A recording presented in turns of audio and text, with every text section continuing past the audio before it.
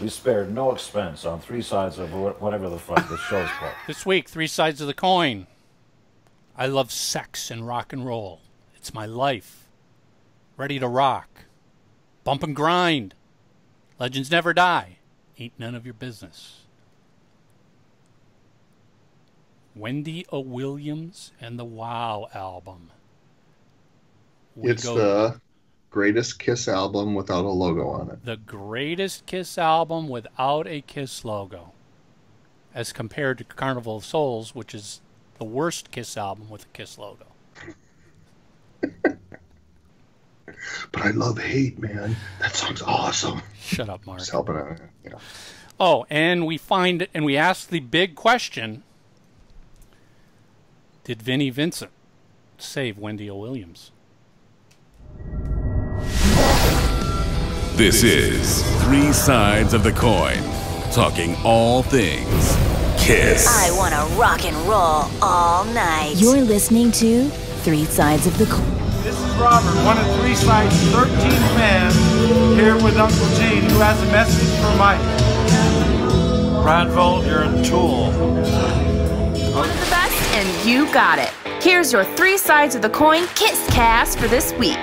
The 20th Indie KISS Expo is in the books. Fans were treated to Q&As as well as performances, including the much-anticipated Frehley's Comet reunion, and a historic set featuring the Kulick brothers, Eric Singer, and Ace sharing the stage for the first time.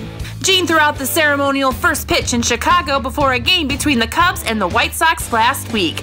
Gene was in town for another Vault Experience event and stopped by Wrigley Field to do the honors. And this week in History, Unmasked was released on May 20th, 1980. The album reached number 35 on the Billboard charts and earned gold status in the U.S., while singles Shandy and Talk to Me saw success overseas. That's all for this week. See you next time on Three Sides of the Coin KISS Cast.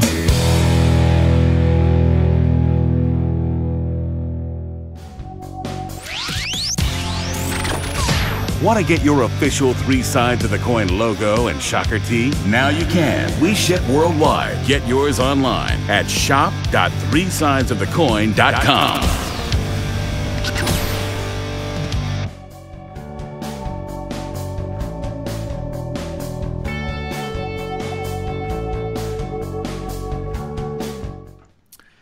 Everybody, welcome back to another episode of Three Sides of the Coin.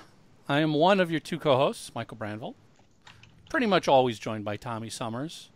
Mm-hmm. And I'm sad to say, at some point during the show, you'll see Mark Cicchini show up, but he shows up and he leaves. We got to really deal with nailing down this guy's contract. He just comes on the show when he wants, and he leaves when food's delivered. It's impossible to schedule anything. Yeah, he's probably eating half a cow right now. Which half? That's your homework question. Does he start at the front or the back?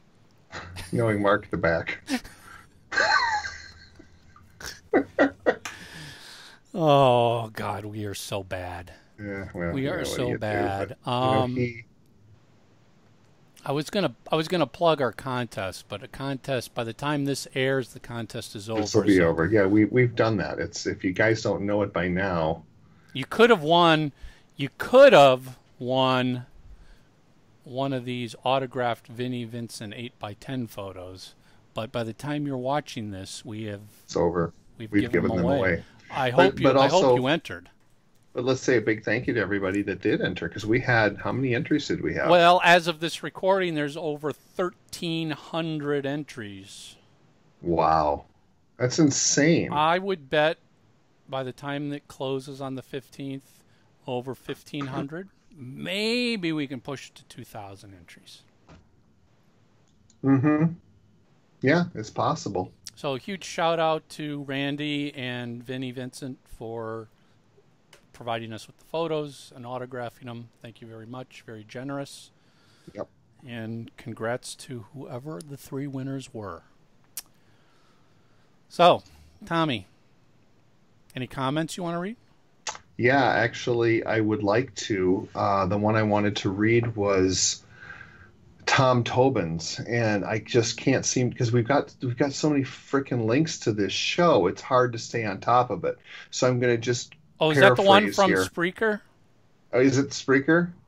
Yeah, the one I shared with you and Mark on. Yes, chat? That's brilliant. Yes, basically, like I said, I don't know where it is. Here, let me find it. I send it to you on chat. Just go into our chat. That doesn't mean anything. Okay. Here we go. Comment from Tom Tobin. One thing that I gotta love about Three Sides of the Coin is that they can take a single song and create an entire podcast around it. As lousy of a song that it is, these guys know how to pimp it. Gotta love the Three Sides boys. He's talking about the episode, last week's episode, where we reviewed, spent the whole episode and reviewed.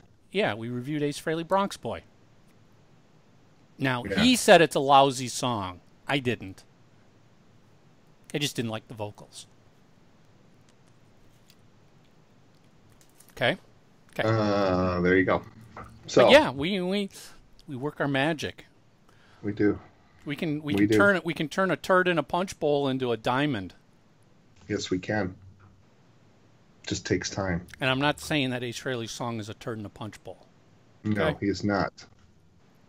He's not. So keep the hate mail going elsewhere. So before we get started, I wanted to tell you guys all about my Gene Simmons experience with the Gene Simmons Band last week at the Surf Ballroom. If you are a KISS fan, which I'm sure you are, why would you listen to us? Well, maybe they're just a fan of me. Like I said, if you weren't a KISS fan, why would you listen to us? You have to go. I am telling you, it was one of the coolest shows I have seen. The set list will blow your mind. The highlights for me was Charisma, which we kind of knew he would do. He did I, and he did A World Without Heroes, and he did She's So European. He also did, a bunch of other stuff. Fits Like a Glove. And seriously, it was amazing. And they one right after the other. And got to give credit to the guys in the band. They are unbelievable musicians. I could not get over how freaking good they were. I mean, these songs sound better than the recordings. And all of them can sing. Every single one of them. Phil, Jeremy, all of them can sing. And so they would trade off leads and guitar parts, and they trade off some of the vocals, and then Gene would sing. It was really a great experience, and I can't wait to go see them again. So get out there and support them. But the odd thing was there was no merchandise at all for sale. For Gene, that's really odd. There was a lot of people complaining. They're like, I wanted to buy a T-shirt. There weren't any, which I'm like, Gene. Okay, someone got fired over that one, I think. Hey, boss. Yeah. Merchandise? You give us crap? Yeah. Merchandise? And I went there with Kyle, my buddy Kyle, and the last song, Gene's like, all right, I want 50 people up on stage to do this last song. Rock and Roll All Night? Yeah. And so he was picking these different people out, and Kyle's like, dude, let's go. I'm like, all right. So we walked up to the front and the side, and Jeremy saw us over there, and he motioned to the security guards. He said, let those two guys up. So we got up on stage right as the song was starting, and Gene had no idea that we were on there. And he keeps seeing us at these different things. And for those of you that haven't seen this, I highly recommend it because you'll get this whole thing. I posted a video of this experience doing the Rock and Roll Night, and we were like passing back and forth between each other. We were, filming the crowd and filming the band and all that sort of thing. And then about 3/4 of the way through the song, I'm standing like this filming Gene, and he's smiling and he's playing. He looks over at me. He's and that sums up my experience. Like, where did you come from, and why are you here? You frickin' tool! Get off my stage. That's about it. Well, no, he told me to get off his. Well, actually, he didn't tell me to get off his bus. You were wearing your Brandvold as a Tool T-shirt. I was wearing my Brandvold as a Tool T-shirt. So we were there right after sound check, and we were up there earlier in the day, And so we were in with Ryan looking at all the memorabilia. And that's another thing, too. Any of you guys that live anywhere in remotely near Clear Lake, Iowa, which is they have the surf ballroom. That was the last place that Buddy Holly played and had died there and stuff. The memorabilia and the history of music is just unbelievable. They've got photos of all the acts that have played there, practically going all the way back to Guy Lombardo and Lawrence Welk. Just really cool history there. And so Ryan had to take off to take care of some promoter stuff, and Kyle were like, oh, we're just going to go get a bite to eat. And so we're looking for a couple people that we went with, Mark and Lena. And I said, well, they're probably still sitting on the bus talking to them, so let's at least let them know we're going to go have a bite, since they rode with us, and we have all their stuff in my car. So I go up onto the bus, and there's Gene sitting there. And it's Gene and the two of them, and then I think it was, I don't remember if it was Jeremy, and anyways, and he looks at me, he's like, who are you and why are you on my bus?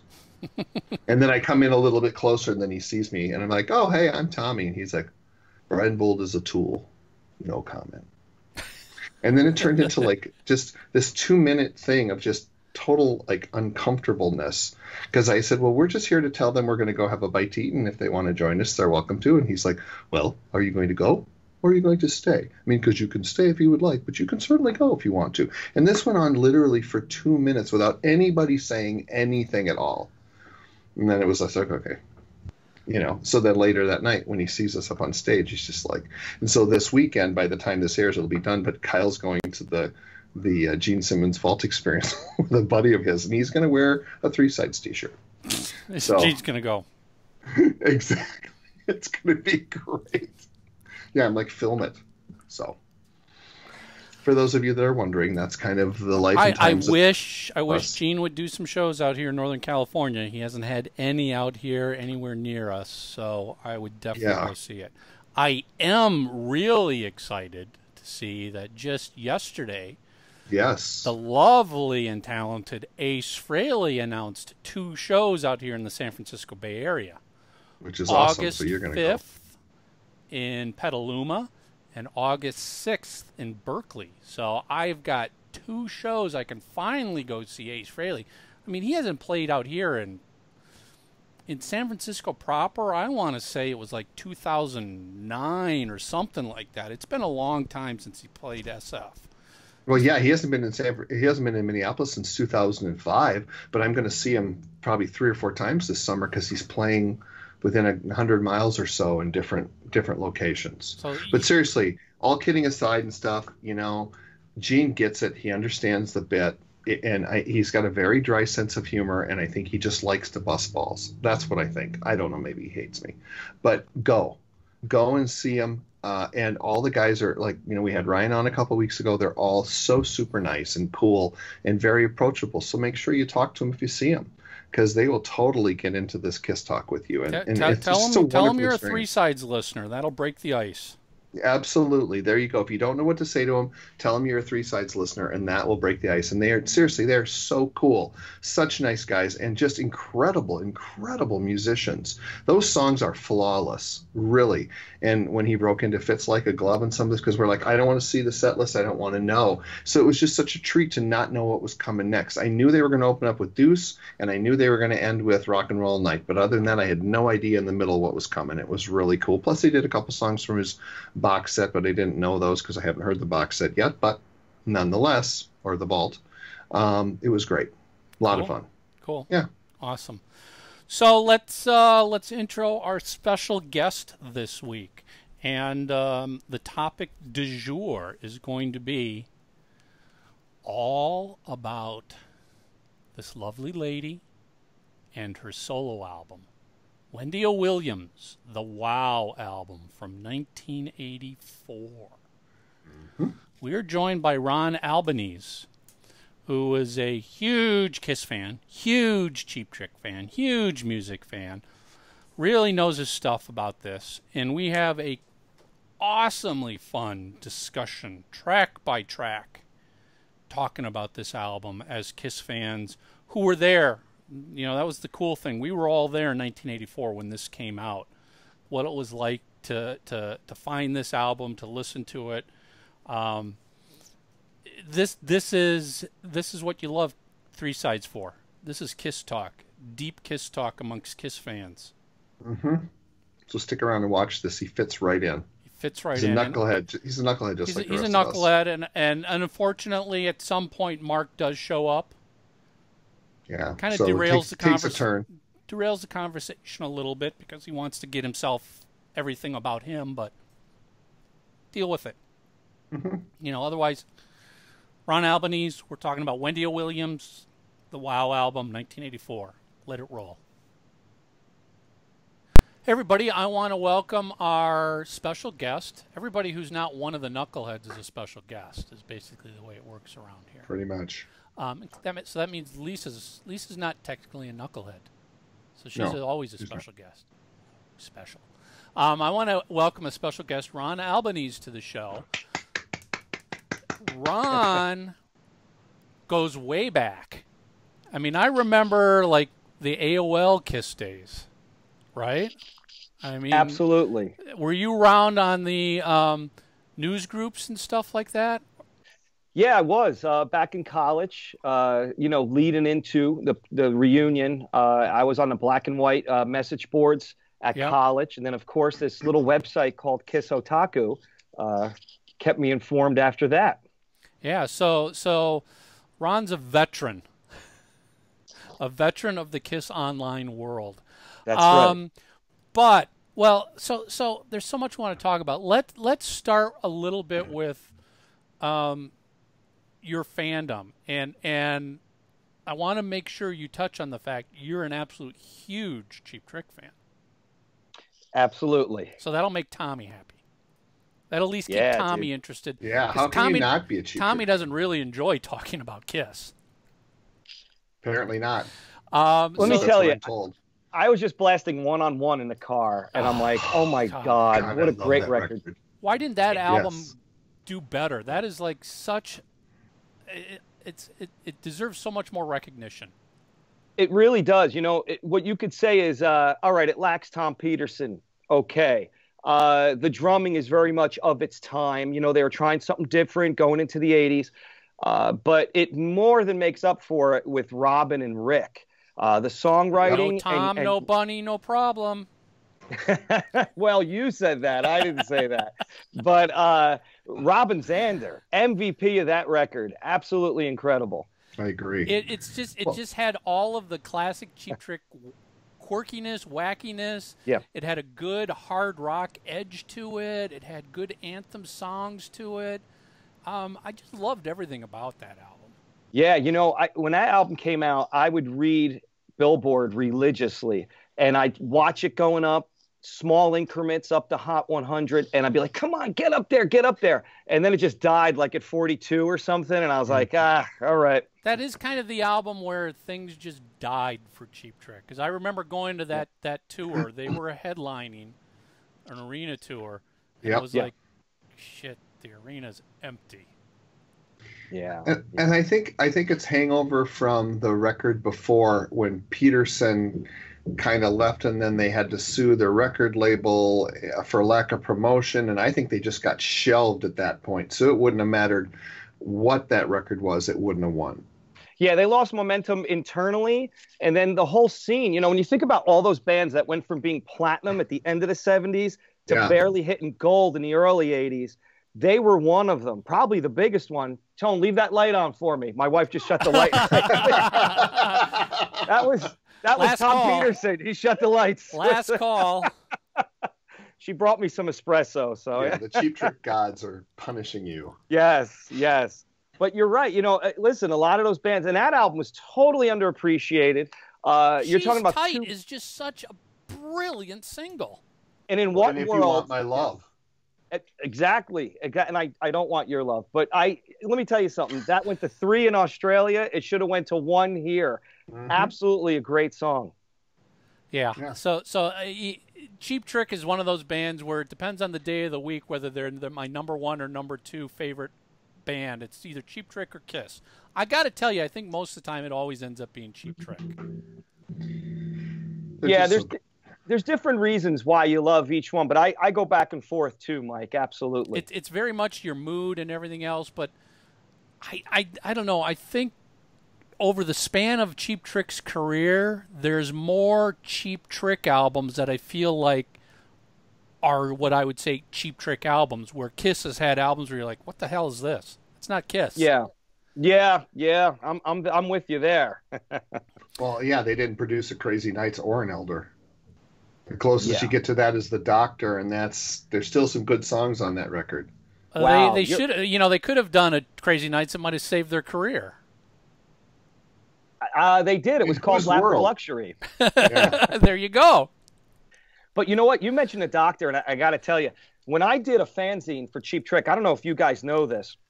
My friend Mike Casale and I in the 90s did a paid fanzine called 1 on 4. And I say paid because we ended up having subscribers in about 11 countries and sending us out. This was just as the internet was breaking. And the guys in the band found out about it, loved it. We got a great voicemail from Rick Nielsen right away thanking us. And we were ecstatic. And what I used to do with those guys was always tease them. We were going to do an all-Doctor issue. And I believe, Tommy, you said you liked the record. I think in a lot of ways it's Rick Nielsen's last stand as a songwriter.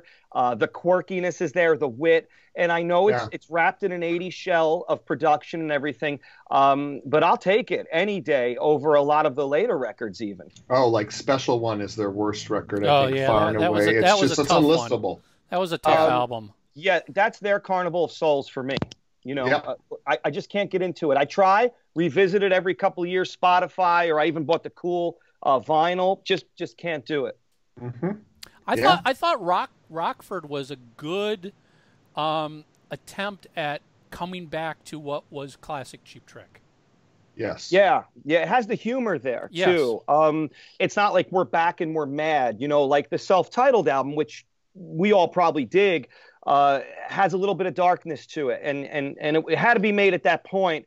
But I needed the wit. I needed that again. Yeah, and Rockford really, that's a great later day effort from any band. That really stands up. Yep. Yeah, and to me, the last two are by far the best they've done in forever. I love both of them. Interesting. Where do you stand on the old stuff? What's your favorite album of all time? Cheap Trick. Dream Police. Wow. Okay. God, I would say the '97 album, or maybe Standing on the Edge. Great call on Standing on the Edge. Yeah, I just am not a fan of the first record, and everyone that's their favorite. And for me, it's like I like the songs, but to me they suffer the same way that Kiss Alive does.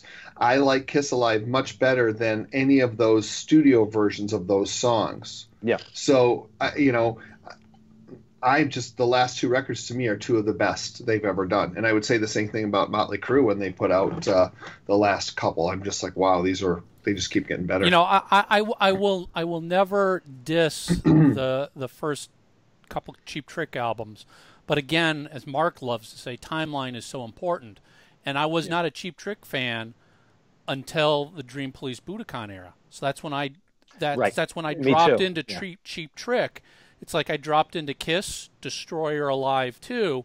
So those early albums, I wasn't there. They had no impact on me. So Dream Police to me is just a phenomenal album. Budokan, without question, the best live album by anybody, anywhere, ever. I love, love, love Budokan. Standing on the Edge was one of those, I remember when it came out, I could not wrap my head around that. I hated it. Oh, really? Hated it. I was just like, this is just too frickin' strange. Even for Cheap Trick, it was too strange. But now I go back and it's like, man, that is a phenomenal album. I look at that now and I go, I totally love it. So it's grown on me. One-on-One, right up there. But yeah, then during the 80s and stuff, it was just like shooting shit against a wall. You didn't know what was coming out. It was one of those, you're my band, I'm going to support you, but God knows what I'm going to hear when the fucking needle drops on this album. Right. Speaking of the Busted record, I just that's the record for me that is too much of something and not enough of nothing. But you said something about the first record, Mike. You know what it might be, Tommy? Like with that one, it's like too much clay. A band starts whittling away, and finding their sound and style, that maybe had a little too much. And then when you get into In Color, Heaven Tonight, and Dream Police, to me, they're almost like one big record. You know, stylistically, it's there. Production is in the same neighborhood. And then, of course, at Budokan, I have to ask you, Mike, have you heard, I think I posted this when you talked about live albums recently online. Have you heard Roller World by the Bay City Rollers? Mm-mm. This is interesting. It came out about 2006. It was recorded at the Budokan during like a 77 tour. And the funniest thing is it sounds a lot like At Budokan by Cheap Trick. The drums, the audience, the sound of the hall. You have to check it out. I'll check it out. Yeah, it's pretty cool. Yeah. So anyway, before we've lost all of our 12 listeners because they thought this was going to be a KISS show, let's go back and start talking a little bit about how crappy your shirt is. My shirt? Yeah. Dude, no, not you, Ron. Look at that. I just got my brand new KISS lyric shirt. Wears something like that's awful. I just got my new KISS lyric shirt, Crazy Crazy Nights. I love it. As soon as I saw it, I'm like, fuck yes. Then they actually even did a Crazy Nights lyric. And I looked at him like, what asshole would buy this? Yeah. Now, if that shirt said Asylum, I'd wear it. But I can pretty much guarantee you, I probably was the very first person on Amazon to buy this. Yeah, you got the guy. You're the guy. I'm probably the only person who's bought it so far. Right. So anyway, today we're going to talk. Ron, I don't know, might be considered a self-proclaimed expert on this album. One way we could approach it. We're going to talk about an album that, first of all, every KISS fan has to own. Should own. You should own it. You got to at least go listen to it. Should go own it because it is without question the best KISS album without the KISS logo on it. No questions asked. I think everybody can agree with that. Oh yeah, absolutely. This is a KISS album with a female lead vocalist and no KISS logo. We're talking about Wendy O. Willaims' WOW album. And this came out in 1984. So put yourself in the Wayback Machine. Go back to 1984 where KISS was. And Wendy O. Willaims was this was post-Plasmatics. And I remember, my first KISS show was Creatures of the Night, Plasmatics opened. And back then everybody was aware of the Plasmatics. It was sort of like KISS. You knew who they were. You may not have an opinion on their music, but you knew of the band. I was not a Plasmatics fan. It was too punk for me. I was not into the Plasmatics. The visuals and everything else, great. Blowing up buses and whipped cream and chainsaws and great. I love it, but the music just did absolutely nothing for me. And I remember when this came out, I was like, is this just going to be, a punk rock album? And at the time, let me just read what was publicly released, because remember, 84, way pre-internet, so there's not rumors and we know this and we know that. You basically get the information from the back of an album cover or a press release or anything like that. So it's Wendy O. Willaims lead vocals, Wes Beach rhythm guitar, Michael Ray lead guitar, Reginald Van Helsing bass guitar. You're like, oh, okay, I don't know, there's some bass player, Reginald Van Helsing. T.C. Tulliver drums. Special guest, Ace Frehley lead guitar. Paul Stanley, Eric Carr, Mitch Weissman, Mickey Free, and backing vocals, The Boys, and produced by Gene Simmons. So right there, as a KISS fan, all right, I'm buying it. Because I'm sure, like all of us back then, if it had a KISS name on this, you bought it. It didn't fucking matter who the band was. You bought it because it's produced by Gene Simmons and it's got everybody else on here. I could care less what it was going to sound like. But I got to tell you, when I played it, shit. What a phenomenal album. It was not punk rock Wendy O. Willaims Plasmatics. Totally different, which I suspect, and you can probably talk more to this, Ron, it did not sit well with Wendy O. Williams fans. I'm sure they were probably like, what the fuck is this commercial sounding stuff? Well, that's the thing. You know, it's funny, and you kind of touched on this. I've yet to meet a Plasmatics or Wendy O. Williams fan, you know. Every group seems to have a little cult audience, you know, even if they were a small band. But you really don't hear much, you don't, or see somebody say, I am a massive Plasmatics fan. And I always wanted to know exactly what they would have thought of this rebranding that Wendy O. Williams was doing at this point. It would have been interesting because I suspect, and again, I did a little research here when it pulled up the wiki page, and it talked about the reception of the album was heavily mixed and remained so to this day. Fans received it with a fairly negative response because it was seen as a departure from her sound from the Plasmatics and more akin to that of a KISS album, which is exactly what it was. It was a very commercial sounding album when you compare it to anything the Plasmatics had done prior. Yeah.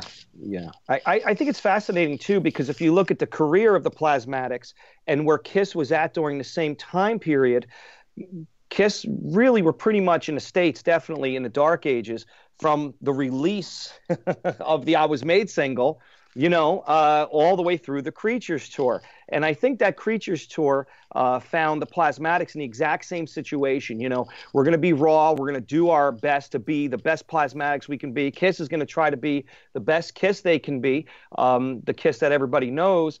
And it didn't work for either band. So what you had, of course, is KISS veering off and basically rebranding with the Lick It Up movement, and then Wendy O going solo. So it really, there is a parallel there of sorts. Yeah, it's almost like the shock value ran its course for both bands. Yeah. You know, the American music scene was like, great. You know, that first time we saw the Shock, that was pretty interesting, but years later, it's like, okay, yeah, the Shock is wore off. Yeah, they just weren't buying it, you know? The Plasmatics were really living on borrowed time because their shtick was much smaller. And, you know, unless you were, it almost seemed like to me, a lot of the people that I knew that were fans of punk music didn't really like them. You know, and the metal people didn't. They had a very, like to Ron's point, a very small niche group of people that actually followed them. Yeah, the only national attention they got before the KISS tour, I believe, would be doing the Tom Snider show. Yes, yes. That's it. And that was essentially it. Hey, we saw cars and blow them up. And Fridays. They were on Fridays too. Yeah, so and both of those were, you know, the same idea. I can tell you as a KISS fan, I was it didn't matter who was opening the KISS concert, let's be frank about that. I could have given a shit. But if I had my choice, it wouldn't have been the Plasmatics. That's not who I would have rather had Night Ranger open than the Plasmatics as a KISS fan. Yeah. Right. Well, let me ask you. I've always been curious about this.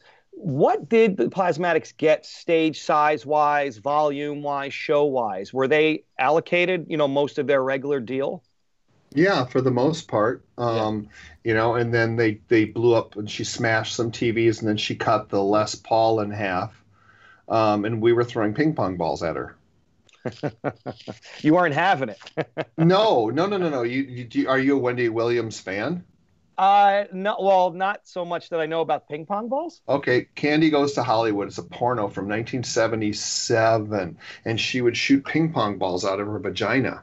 Oh, look at that. So we wrote Dong Show on a bunch of ping pong balls and brought in a bag so that as she was performing, we were whipping ping pong balls at her. And that just added to the chaos because you could tell she was not happy about that. There you go. Tommy stirring the pot way back then. And YouTube is blowing up as we speak. You know, I honestly don't remember a whole lot about her show other than it was loud, it was lots of lights. It felt like to me the show totally overwhelmed the music, meaning the music just didn't matter for the Plasmatics. It was just show. noise. It was just noise, which isn't good. I mean, you want the fans to at least go out and go, that was a great show, but I remember the music. I don't remember one lick of the music that was played during the Plasmatics because it was all so overwhelmed by the show. but they were nowhere near as bad as some of the other opening acts I've seen. Like, yeah, I would much rather sit through the Plasmatics than Heaven, Vandenberg, Wasp. Well, wait a minute. Now. I was gonna say because wait a minute, because granted, some of those bands have very poor stage presence, but I got to at least say, at least with Heaven, they, when Heaven was touring, they had a hit song, and I knew the song, and I enjoyed the song. Vandenberg, the same way. They had a hit song at the time. I enjoyed the song. The Plasmatics, I knew none of the songs, so there was zero for me to enjoy there. Oh, Nothing God, I had to sit through Crocus. Jesus, that was awful. What tour was that, Crocus? I don't know. Maybe it was Asylum. It was all that area. It could have been Look It Up. I honestly don't remember. Crocus was like the go-to third act band for everybody. I can't tell you how many times I saw Crocus, Saxon, and Michael Schenker on Saxon was one of them variety of tours of different bands. They were always the third go-to act, and it's like, okay, it's not bad. It's not bad, but it wasn't great either. But at least there was one or two songs I knew. Again, I keep going back to the Plasmatics. I knew nothing. It was like, maybe I can see a nipple. That was all I was interested in. But I was so far in the back, you weren't going to see a nipple. But why not? But to your point, why not Night Ranger or 38 Special? Or there was a whole myriad of B tier bands that would have made great opening acts. It just, for me, I just had to sit through all of it. At least what's his name threw Meat out in the audience during the Wasp show. That was at least mildly entertaining. That would be Mr. Blackie Lawless. Blackie Lawless. The rest of it though, was just, oh God, they were so bad. Ugh. Well, I got to say, like going to a Van Halen show. Van Halen also notoriously never really put much into a killer opening act, except for the occasionally the Kool and the Gang thing, like they'll go for an offbeat band, that But I got to go back to Wasp for a second, because there's a point I want to make about them. If we ever talk about the record, but you know what? When Wasp came to town, Asylum, Animalized Meadowlands, what a show! I've never seen an opening act have everybody on their chairs. Right from the first song, really gave KISS a run for their money. Now, on the Animalized tour, you weren't going to touch KISS. They were a well-oiled machine, so nobody was going to upstage them. But let me tell you, they were damn close to being their equals that night. I was pretty amazed. Well, we had Queensryche on the Animalized tour, and I was just like, please, God. Oh, Jesus. And believe me, this was Queensryche before Empire, before all this stuff. This was... their first album, their EP. Their EP. Yeah.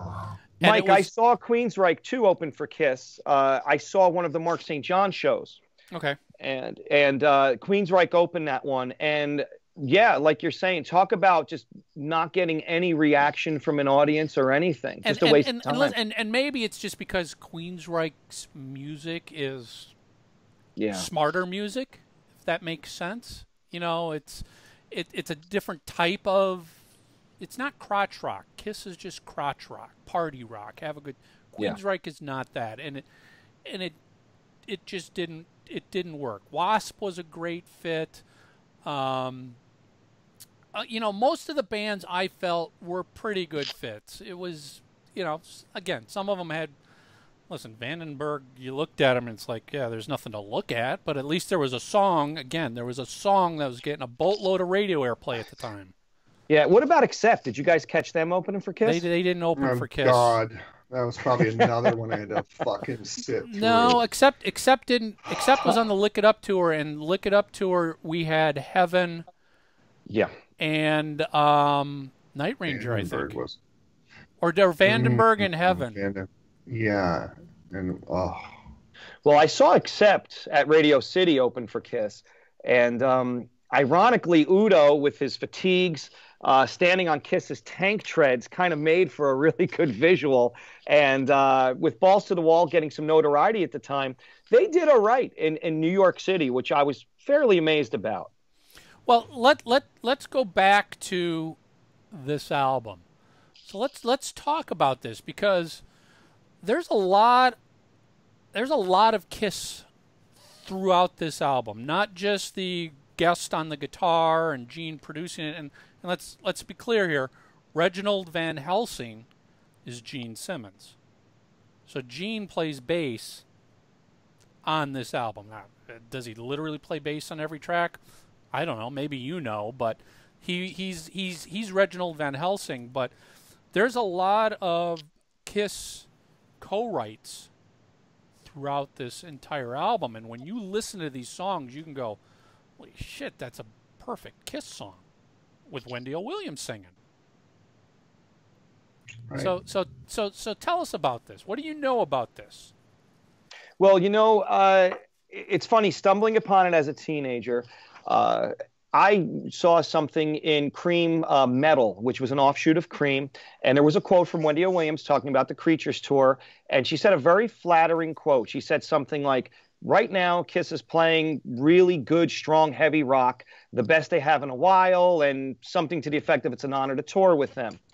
And I believe in that issue, or something around that time, was that somewhat famous shot of Gene in the studio with Wendy O. Williams, not Wendy Williams. And they said, there's a solo record coming. So right away, I jumped on it and saw the label, like you said, itemized out with every KISS connection, shoehorned in the credits and on the front of it, and listened. And as a teenager, knew right away I was essentially hearing a KISS album. Of course, for the contributions in writing, of course, for the playing, the production, but also what seemed to really stand out was the spirit. There's a lot of KISS spirit in that record. It really feels like a KISS record. I mean, again, you put a female lead vocalist on a KISS record from the 80s, this is it. This is it. I mean, the first song on side A is I Love Sex and Rock and Roll, which has a co-write by Gene Simmons. And it's just like, oh, fuck, that is a Gene Simmons KISS song. I mean, of course Gene is going to sing a song called I Love Sex and Rock and Roll. Yeah, and that totally sets the tone, attitudinally, of course, if that's a word, and sonically. If not, it is now. It is. Yeah, and sonically, too, because, at that point, Gene's idea of heavy metal, and I think it's an interesting point because KISS is not natively a heavy metal band.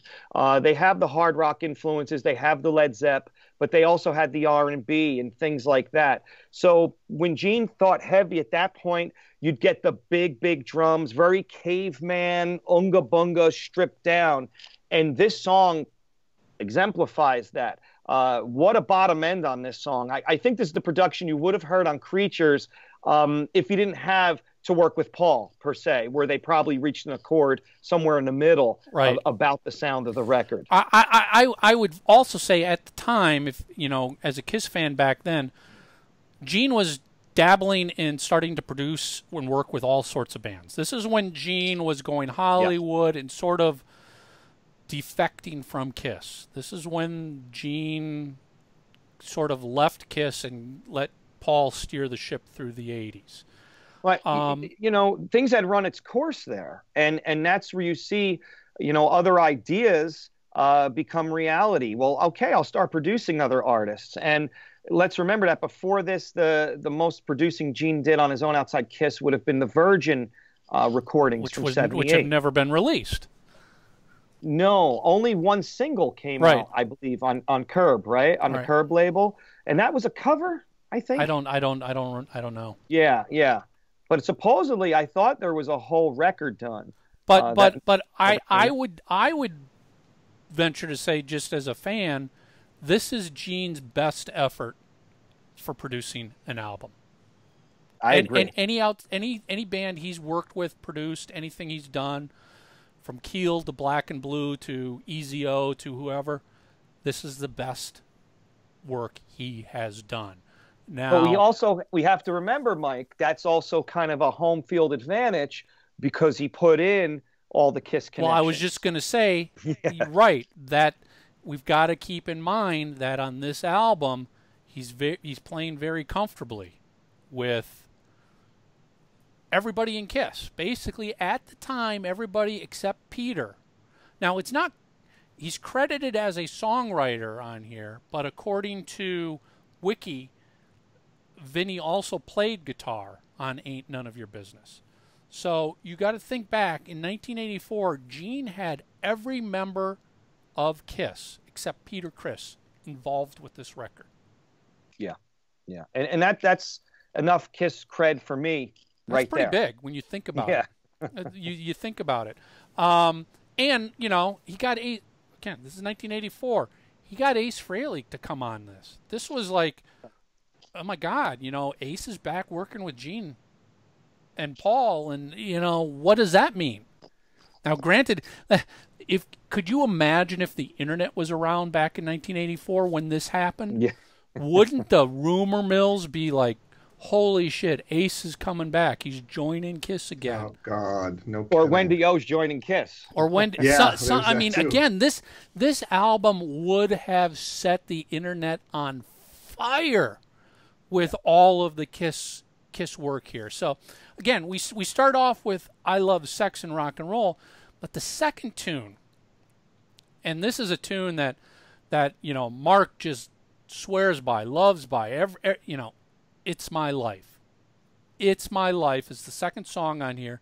Gene Simmons, Paul Stanley. A co-write between those two guys, which we talked about this last week.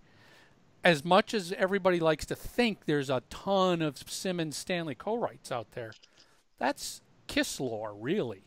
Yeah, yeah. There's actually not many songs that Gene and Paul co-write, and It's My Life is a co-write between those two guys, purely just those two guys on this album. Great song on here. Great song. It's a major KISS anthem that never was. No doubt. No doubt at all. It really explodes out of the gate on here. And, you know, this song right here always gave me the idea that Wendy O was really trying to live up to the material. She was stretching, you know. She was going to the hard rock vein, which meant a little more singing here, hold a note out a little longer, things like that. And she was really trying to mesh with the material and deliver it right. And this song right here, I think, is the definitive version, and that includes that includes the Creatures demo for me, at least. I think she did something special with the vocal that just sold it. And then I think we all could agree that the re-record down the road was a great idea, but it kind of fell flat. Yeah, I give Wendy O. Williams a lot of credit. Her vocals are very well done throughout this entire album. Sure. Especially when you're coming in thinking this is going to be a Plasmatics, punk, scream, yell album. She's not. She doesn't have, she's got a rough, gravelly, nasty voice, but she's actually singing with that voice on here, and it works very well. Yeah, yeah. It's a question of perspective, like you're saying. Once you go and punch up Plasmatics on Spotify or something, if you don't know them, you'll see how somebody majorly grew right here on this record. And I think that's really a testament to Gene's production once again. Yeah. I think he was really into doing this record. You know, like you said, it's his first big record out of the gate. He had a bunch of material, a bunch of contributions coming, and he just went for it. And I think she got picked up in the momentum as well. Yep. So the third track is Priestess. This has no KISS connection. It's not a co-write by anybody in KISS, and nobody in KISS plays on it. But still a great song. Excellent song. Yes, I love this song. And you know, I spoke earlier about Gene's interpretation of metal, and I think sometimes it can, if you're a big metal guy, perhaps border on parody almost. Kind of like when you'd see a hard rock band on Chips or something. You know? And this might be it, but I'll tell you, if Vinnie Vincent didn't play on this song, he should have. That riff is the overdrive on the guitar, the sound. It really begs the question of the timeline, when and where this was recorded, because this record apparently was done at Right Track. KISS was doing work at Right Track. You know, it sounds like Vinnie Vincent, and that's just talking about the rhythm guitar, guys. This guitar solo, I guess it would be officially credited to that guy. Is it Richie Stotts, I believe, is the guy, Mike? According to, it would be Michael Ray,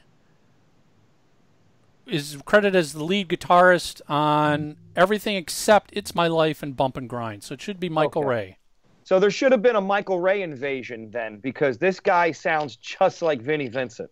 Yep. I mean, that solo is like overdrive, full Vinnie Vincent. It sounds like it was comped. It sounds like there's 3 or 4 pieces that are put together. But to me, that'd be a great question to ask Vinnie now. Forget his sexuality. I want to know if he played on Priestess. Well, I agree. After I was, getting myself ready for this show, it's like, damn, somebody needs to actually ask Vinnie what he remembers about his involvement in the Wendy O. Willaims album. But you know what?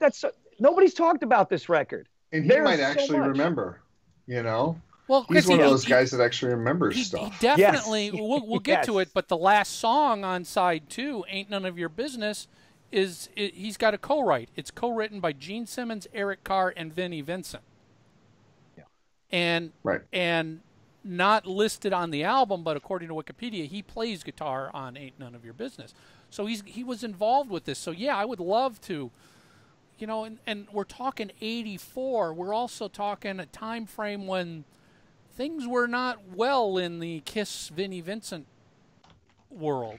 Were they ever? Well, that's the whole point. So, what was going on? Why did Gene go, still, come on in, Vinnie. Oh, wait a second, guys. Let me hit pause here because Mark is... All right, so we want to welcome the third wheel. God, don't bust your ass to get on the show on time here, Mark. I mean... What are you going to do? Make us a priority. So anyway... But where are we? Well, welcome, Mark Cicchini. We are talking about this phenomenal album. And I got to tell you, we started the show off with a really great deep dive into some Cheap Trick before we even got into you missed out, brother. Hold on. Can I show this? You guys know about the infamous inside sleeve, don't you? Wow. Have you guys seen this? Whoa. I don't have that. Oh, you know why I don't have that, Mike? There's like a Nikki Sixx guy on there. This is I found this at a record store. Every record this came out 2 years ago. It's got 3 songs on it. It's live, recorded at L'Amour's in '84. Fuck Rock and Roll, Ain't None of Your Business, and Bump and Grind. Wow, I got to hear that. I've got that whole show, Mike. Of course you do. Of course you do. Here's where I didn't know, because I joined late into the conversation here. I was a huge, and still am, Plasmatics fan. Here's the first guy. There you go. There you go. Ron was wondering because he's never seen somebody who was an actual Plasmatics fan. Yeah, it's like seeing Bigfoot. I don't think he exists. All my buddies. It's funny because I didn't like Metal Wendy that much. I like the WOW record. Yeah, but I like the Plasmatics a lot. Matter of fact, it's funny because I listened to this. I had a long drive. Matter of fact, I talked to Tommy when I had a long drive for work today, so I put this in. But when I got done, I kind of felt like, you know what, I need some real Wendy, and I threw on the Maggots record, and then at Coup d'etat. I like the really crazy Butcher Baby. I love that stuff. Matter of fact, if you look on one of the KISS Crew's pictures, when I'm standing next to Pat Travers, I was wearing a Plasmatics shirt. Well, so you can speak to this because we were talking about wondering what the reception was for the WOW album from Plasmatic fans. Now online on Wiki it says it was mixed reception. It really wasn't well received. It was seen as a hard rock album that was basically a KISS album, which would make sense because it is not. The WOW record's good. Because the WOW record's good because it sounds like KISS. Yeah, but if you're a Plasmatics fan, that's the question. As a Plasmatics fan, you get the WOW record, you go, what the fuck is this? I guess maybe I was in a weird place because I was already a Plasmatics fan. And when she went to this, and although, if you want to be fair, I think like Metal Priestess and stuff, she was already kind of going in that kind of direction.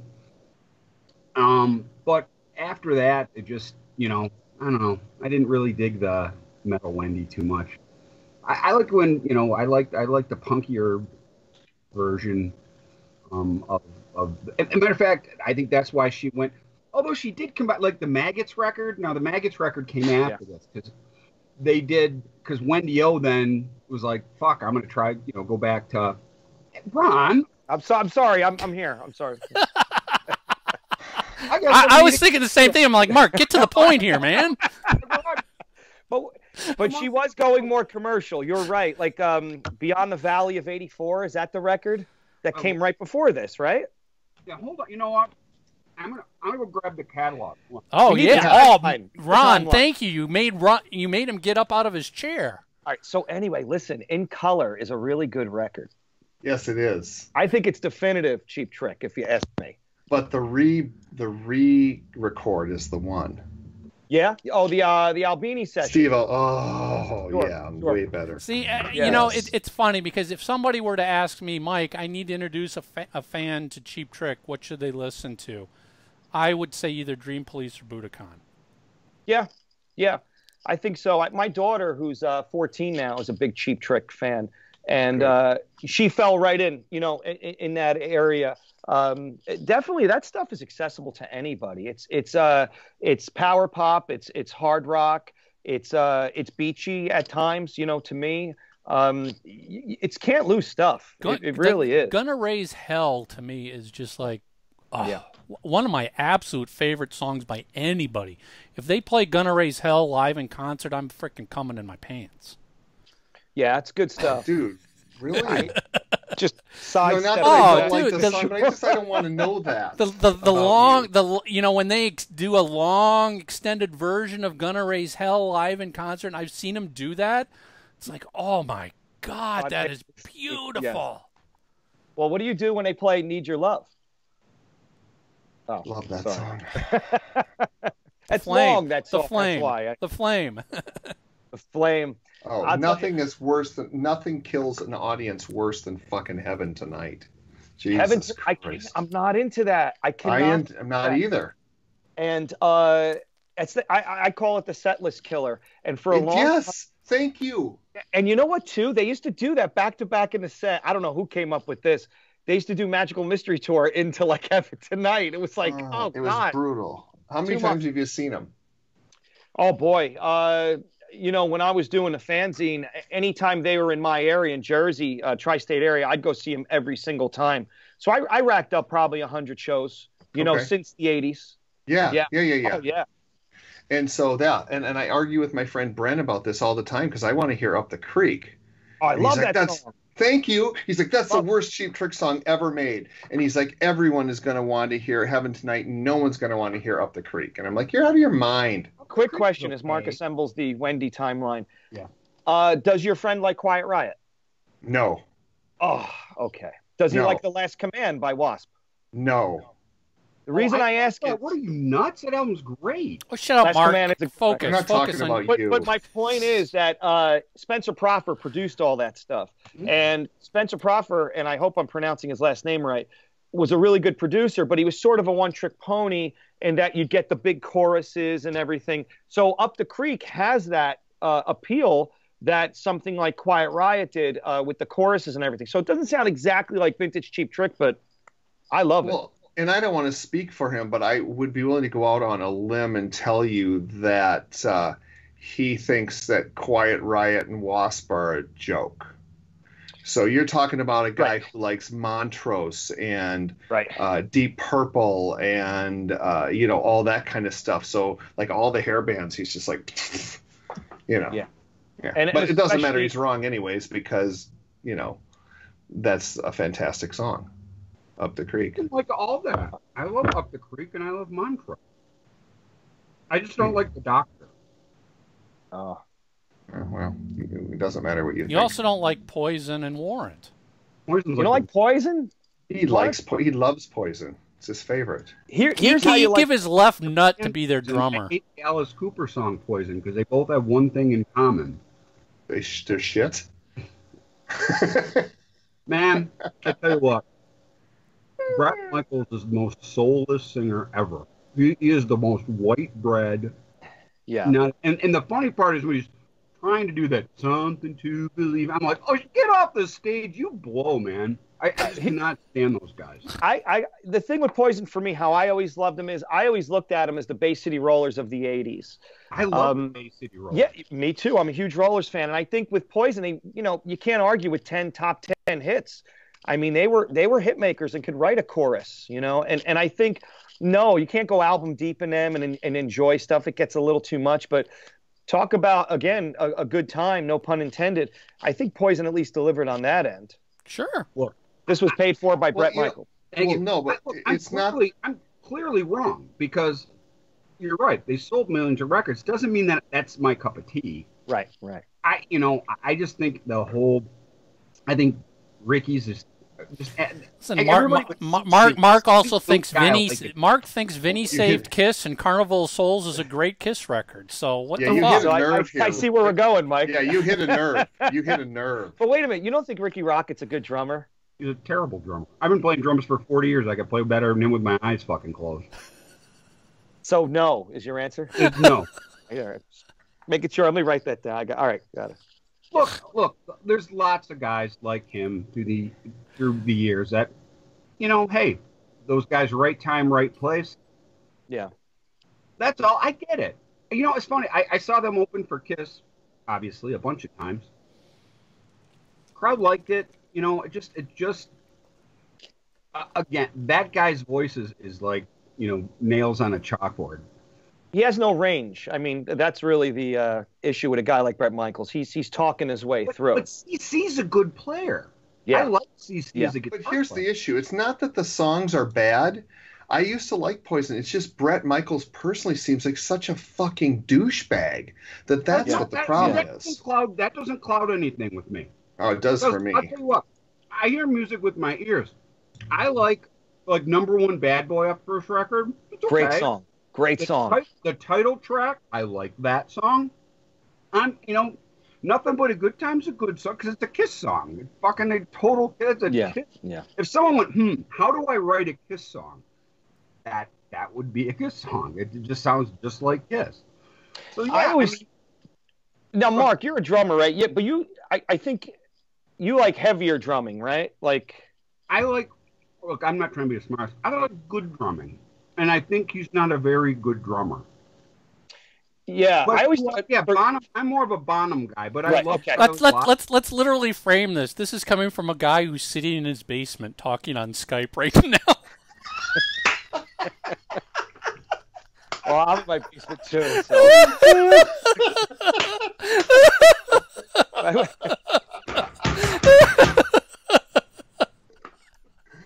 Oh, that's awesome. So. I rushed home for this. Thank you very much. Good night. Good night. Anyways, continue. Right, you just gotta run. You just gotta roll with it, man. Oh my God! For the Ryan and Mark show, you guys. As soon as I learn how to record this shit, as soon as Mark learns how to hit the record button, he's doing his own show. That's holding you back. He's quitting and doing his own show. He's gonna leave us like Vinny left, and it's gonna be the Mark Cicchini Invasion podcast. Exactly. Without the forget from his basement. So I ain't going there now. I classed the joint up again. So what are we talking about? Oh my God! Let's I love when you hold it up, Mike. There it is. Let's go back to this because we're probably down to one of our 12 listeners by now.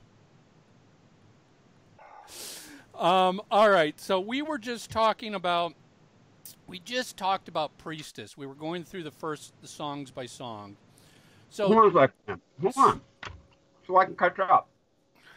All right, so we talked about. What, do we got to go back now because you were late? Take me 2 seconds. Relax. I love Section Rock Roll. Not that great a song. Not a big fan. It's probably the greatest Kiss song that Kiss didn't release. Priestess. It's good. It's okay. Next. All right, wait. Stay on Priestess for a second. Do you believe that perhaps Vinny played the solo? Actually, it's funny you say that because today at times I was like, I think I hear Vinny. Yeah. I want to say too. I want to. Well, I rest my case. Legends Never Die sounds a little bit like he's in there too. Well, and Mark, what we were all saying just when you interrupted us and threw us off track here is nobody has ever talked to Vinnie and asked him what does he remember about his involvement on this album, because it's known that he's got a co-write and he did play guitar on Ain't None of Your Business. But beyond that, what does he just remember in 1984 with everything that's going on with him and KISS and his involvement here? What, you know, nobody's asked him these questions, including us, because it didn't dawn on me until I was listening to this going, shit, I would like to know what Vinnie's recollections are of the Wendy O. Williams album. Yeah, we really missed a great opportunity. Again, I like this record a lot. It's a good record. It's as I started the show off, it is the best KISS record out there without the KISS logo on it. Hands down. Mike, it's also Gene's best effort as a producer of all the albums he's ever produced. The drums sound like shit on this record. That snare sound is way too big. It doesn't fit the music. So which other album has he produced that you like better than this? Any drum sound better than the shit drum sound on this album? Take your pick. I don't even know, but I know it's got to be better than it. The drum sound on this record is terrible. Poison? He didn't produce any Poison. And you can have a shit drummer and have a great drum sound. Like Left 4 Dead albums? Left 4 Dead rules. Is that your band? Is that what that is? Yeah, of course. Of course. Oh, my God. I played Mark, you're just setting them up. You're just setting them up today. Again, I rushed home for this. I'm like, oh, my God, I'm going to be so pissed. This is a quality. All right. Let's move on to the next song. Wait, let's go back to that guitar idea for a minute, because maybe we should just put it out there right now and kind of round robin it. So Vinnie played officially on Ain't None of Your Business, and we're thinking maybe he played the lead on Priestess, and Mark said probably Legends Never Die, right? You feel maybe he played on that. Does anybody else think there's any other parts that maybe he played on? I haven't listened that deep to figure out what he would have played on to that level. Yeah. I would throw in perhaps, and I'd love to know what you guys think. It's My Life may have been done by Vinnie. And I base this on not so much playing, because it's a very stripped down solo that any guitar guy could probably do, but the tone and the sound of it. Again, if it's not Vinnie, I'm wondering if that guy played through Vinnie's gear or something, because this stuff, you know, some of the rhythm guitar and especially some of the leads really do sound like, you know, circa 1983, 84 Vinnie Vincent. You know what we need to do is we need to track down the guy who produced this album and get him on the show. Yeah. Yeah. Is he still around, that guy? Or I don't know. I talked to him. He's selling soda or sugared water or something nowadays. He wanted to know I don't remember. Who are you and why are you on my all right, so come on. Track number 4. Thief in the Night. Yeah. Another KISS song, co-written by Gene Simmons and Mitch Weissman. Mitch Weissman's been involved with KISS. And as we know, Thief in the Night appears on what album? Crazy Nights. There you go. Yeah, yep. So you see my new T-shirt, Mark? Great, man. Ron, it's been great, man.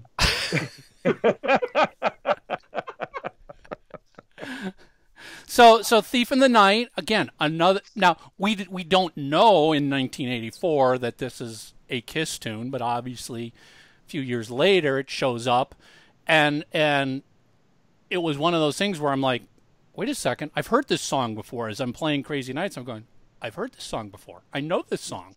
And then you go back. So it's one of those cool little connections that happens in the KISS world. But it's just further proof this is a KISS record. This really is a KISS record at its heart. Now, all of you heard this version of Thief in the Night before KISS, or did you hear KISS and then kind of retroactively hear it? No. This was the first version I heard.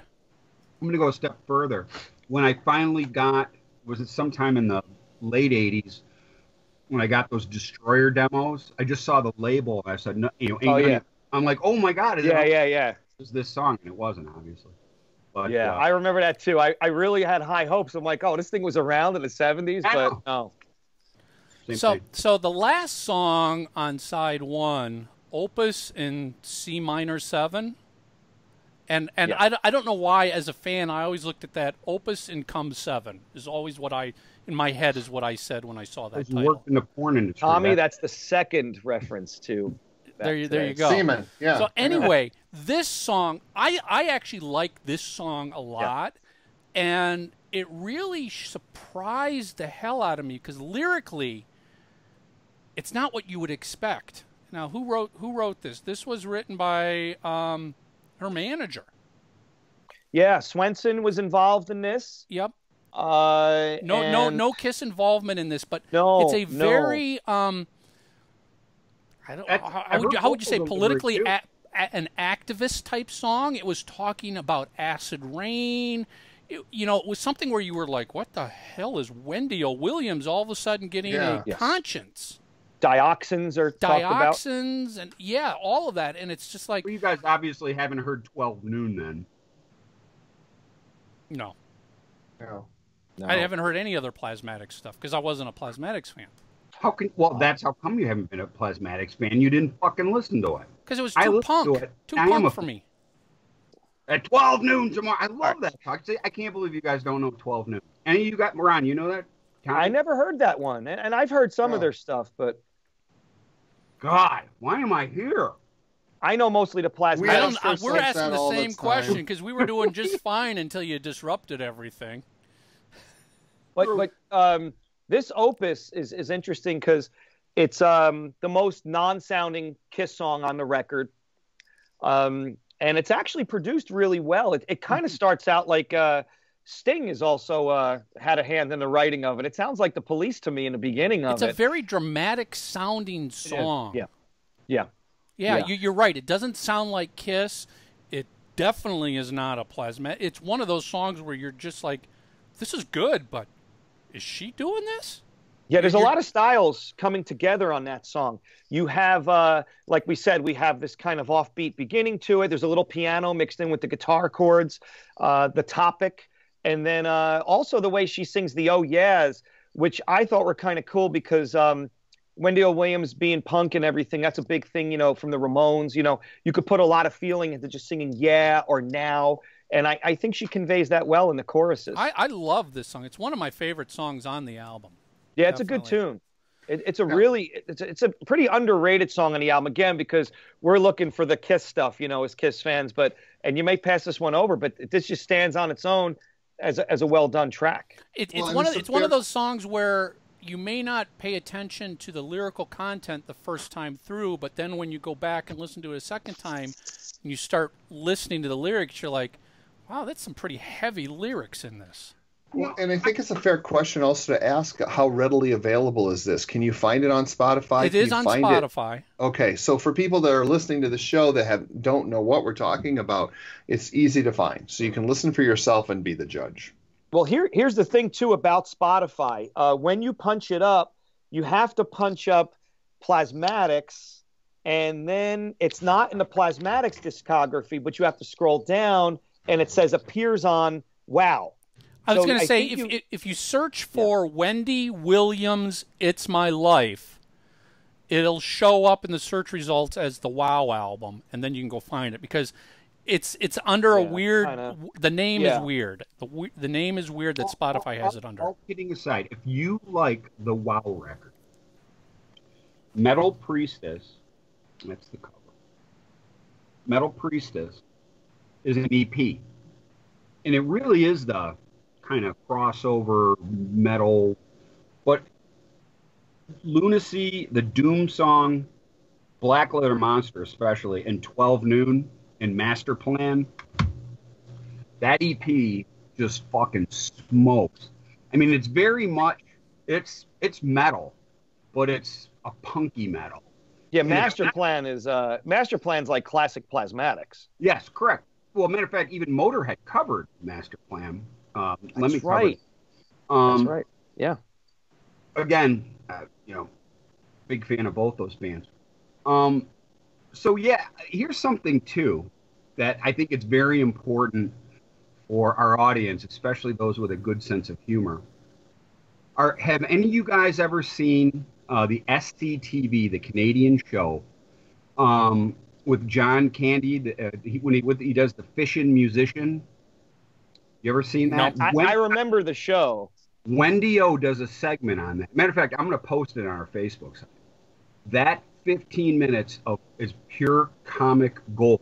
They have got John Candy with the Plasmatics, supposedly at a fishing lodge up in Canada, and it is fucking hilarious. And on top of that, Wendy performs, and it is just awesome. Really, that whole sort of era is very kind of Creatures of the Night-ish. Wait do you see her costume with all the big black stuff, and the way the band looks and the presentation. I think it's Gil. I'm trying to remember. I was doing it off the top of my head.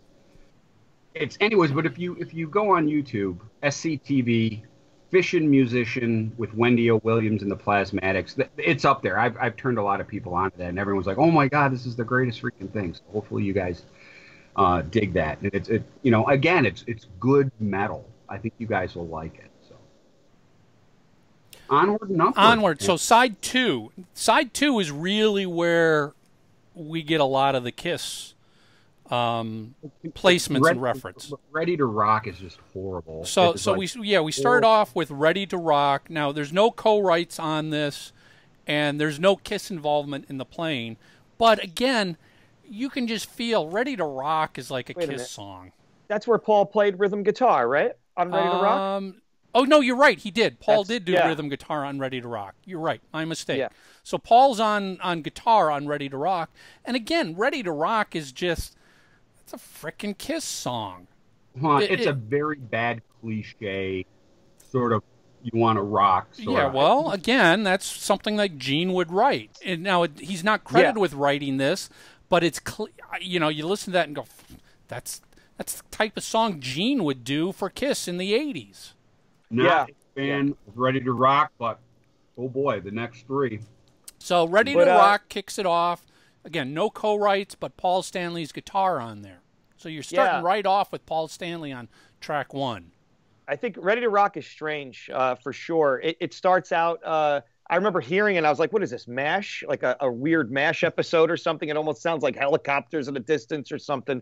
It sounds like a battlefield. And then it has that lumbering, almost a parody-like heavy metal riff. And then it has that one lead part that's not the official solo. I always thought that maybe Paul did that. That's a real simple, notey thing out of the shoes of Say I Love It Loud or something. And then also, to me, I don't know if he ever recorded with it in the studio, but I always pictured the BC Rich he always played, the standby one, the cheetah print eagle that he had. To me, I always heard that on that track. That could be wishful thinking, but I'd like to think it's there. And of course, he didn't play the solo, which is kind of nondescript. So, but I think he's all over that one. I think, it's definitely cliche, but there's some interesting things going on with the production. Massive bottom end, tons of echo and reverb. So it's notable for that, if anything. Now, the next tune, as Mark said, Bump and Grind. This has Ace Frehley on lead guitar on Bump and Grind. Again, no KISS involvement in the songwriting, at least as credited on the album. But again, Bump and Grind, Ace Frehley on guitar. This just reeks of a KISS song. Again, I've always liked this one the best.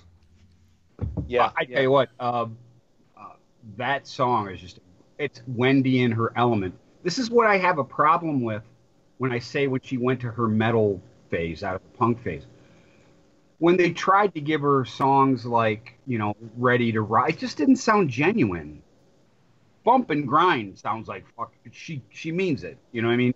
She's not selling you something. It's that's how her delivery. Do you wanna bump? That's what she does.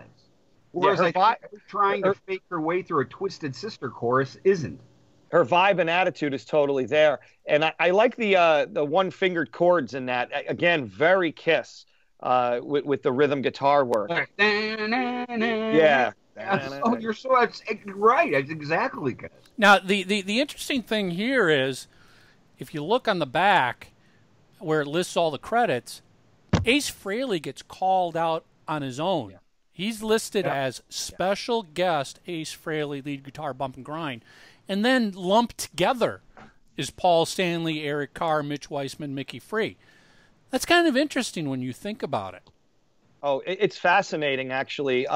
When was this done? Where was it done? Was this an old demo that Gene just pulled the solo off of it? Again, something never asked to anyone throughout, the time since. I think, Mike, we're talking about the recording and release dates, and maybe Mark can help out with this. I always felt that this was mostly recorded during '83. Is that correct? Wiki says it was recorded 1983, released 1984. Okay.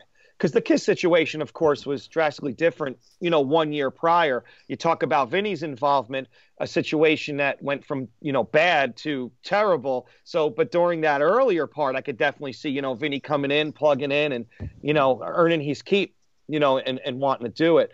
But back to the Ace thing, how do you guys feel about that solo? Phenomenal. Love it. Yeah. Love it. Yeah. And again, you put yourself Especially back. that classic Ace. Put yourself back in 1984 when this came out as a KISS fan. This has got Ace Frehley playing lead guitar. Ace is not in KISS. You haven't heard from Ace. You have not heard anything from Ace. All of a sudden, Ace shows up on this. Holy crap. Yeah, it's a real big deal if you're a KISS fan back then, especially because the guy's gone out of KISS. You're not hearing much about what he's going to do next.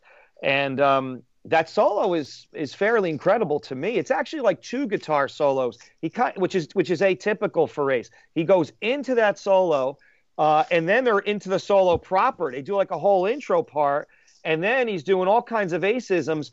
But his playing, and guitar players out there would probably agree with me, it's a very fluid Ace solo. Like he's not rusty on that track. No, not at all. This, as if you wouldn't have bought this album just because Gene produced it.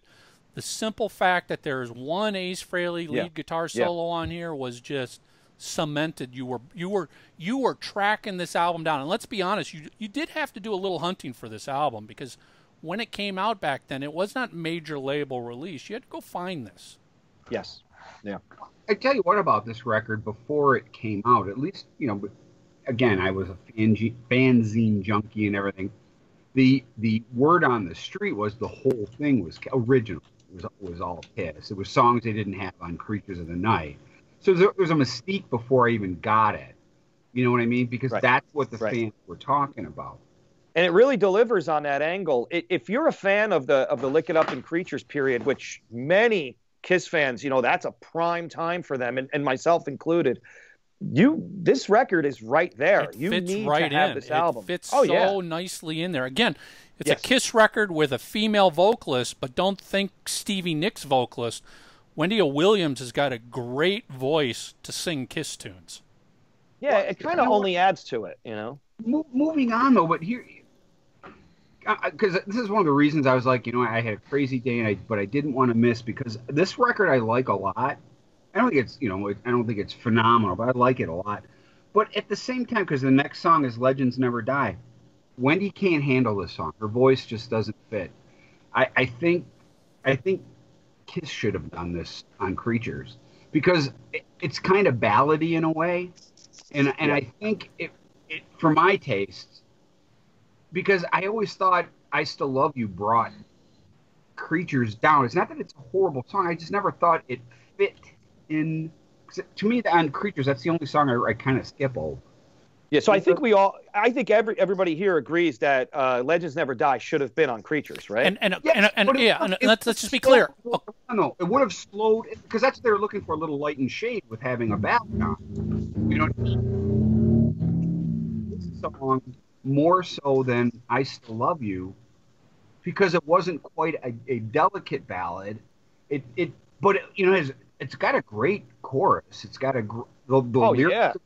It's just that, again, Wendy, God love her, because I'm a Wendy fan, but this song is just not suited for her. That's all. Well, and let's be clear. According to Wiki, this is an unused KISS song from the Creatures of the Night album. It was a demo called "When the Legend Dies," and they basically just put Wendy's vocals in place of Gene's vocals. Right. There's always a famous debate in KISS circles. Everybody says "It's My Life" should have been on Creatures, and I love "It's My Life," and I love it. But you know what, Mark? I'm going to say maybe in terms of Creatures, it may have been the wrong track at the wrong time if it came down to a debate of whether or not to include Legends Never Die or It's My Life. I feel Legends Never Die fit into the survival spirit, the rebirth thing that KISS was trying to do on Creatures. I agree with you. I think they should have taken off the, I Still Love You and put Legends Never Die. And I will still say they would have had not breakthrough great success, but if they would have done a video for It's My Life, MTV, a good MTV video with a, those lyrics they're made for a teenager, Yeah. They're tailor-made for that, and I think they could have gotten a little bit more radio play with that than I Love It Loud. No, I love It Loud. I love the whole. Yeah, me too. The whole. Yeah, me too. But Tommy, you don't like Creatures? No, I hate that one song. Oh, okay. I Love It Loud. Oh. Tommy doesn't like Lick It Up. Yeah, I'm not a fan of Look It Up either. It's Sorry, like man. the Ron and Mark show coming soon to a podcast near you. Now, and we didn't mention this, but Eric Carr plays drums on Legends Never Die. And you can so tell those drum fills are And like he does it well. essential fucking Eric Carr drum fills. Yeah. And as I said, side 2 is really filled with the KISS performances. That's the side that's got all the KISS playing going on through it.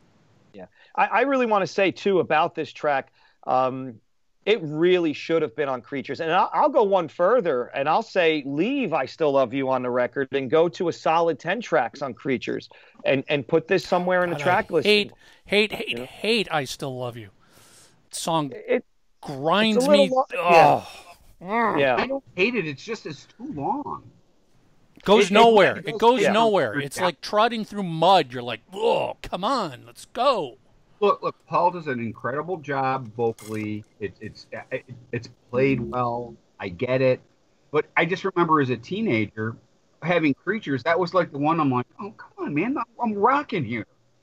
And they kind of took the air out of the. Creatures doesn't need a ballad. Creatures of the Night didn't need a ballad on it. That's the whole thing. I think that's how come I like Legends Never Die so much.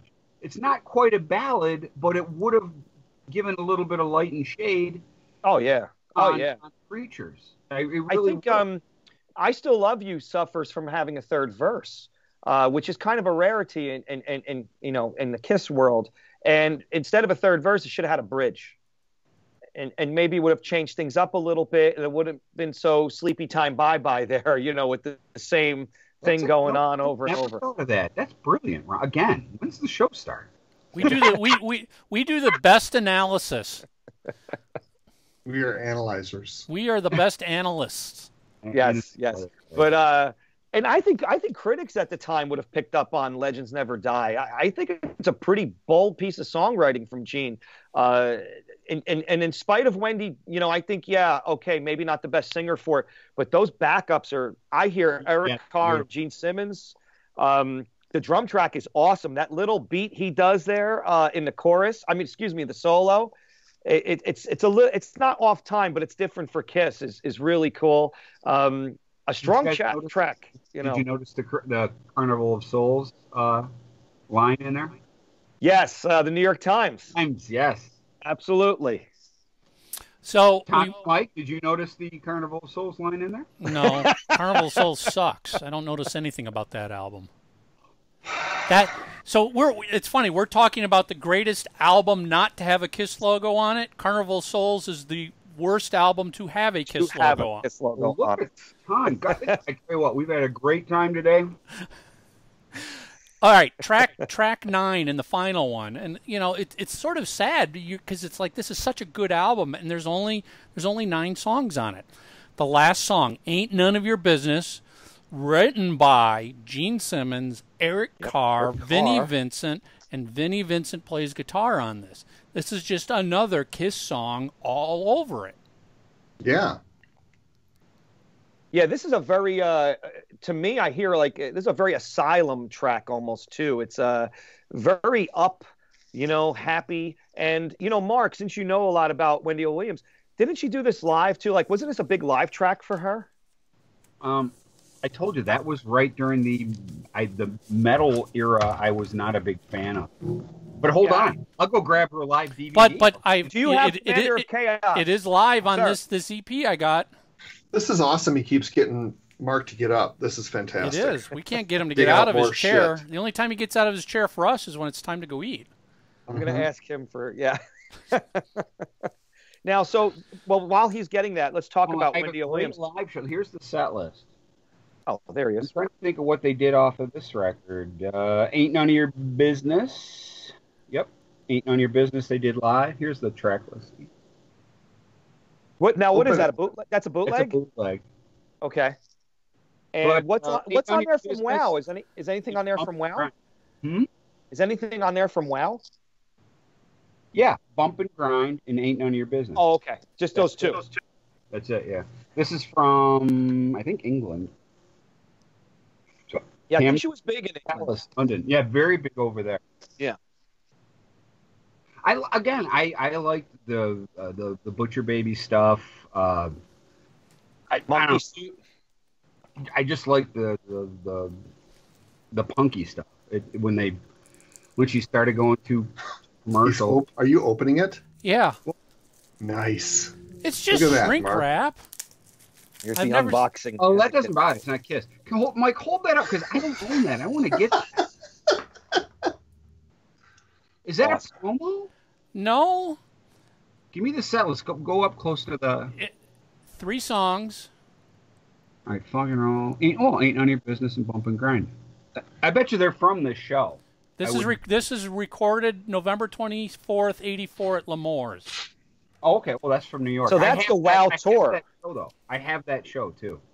And that's the tour for that record, correct? That's the WOW tour, if you will? No, it's not. You know what's interesting? It's the Commander of Chaos tour. It's a one side 12-inch. The back side has nothing on it. But that It's is like a Crocus Greatest Hits. Look, man, the Wasp Greatest Hits. Wasn't "Screaming in the Night" a Crocus song? Was that a Crocus too? Great tune. That's a pretty good song, actually. Oh, right? Dude. Oh, Heat Strokes off the first. Heat Strokes. Oh God, yeah. That's great. Hold on, they got. Mark is singing for us. Good Lord. Oh my God. Headhunter's fucking awesome.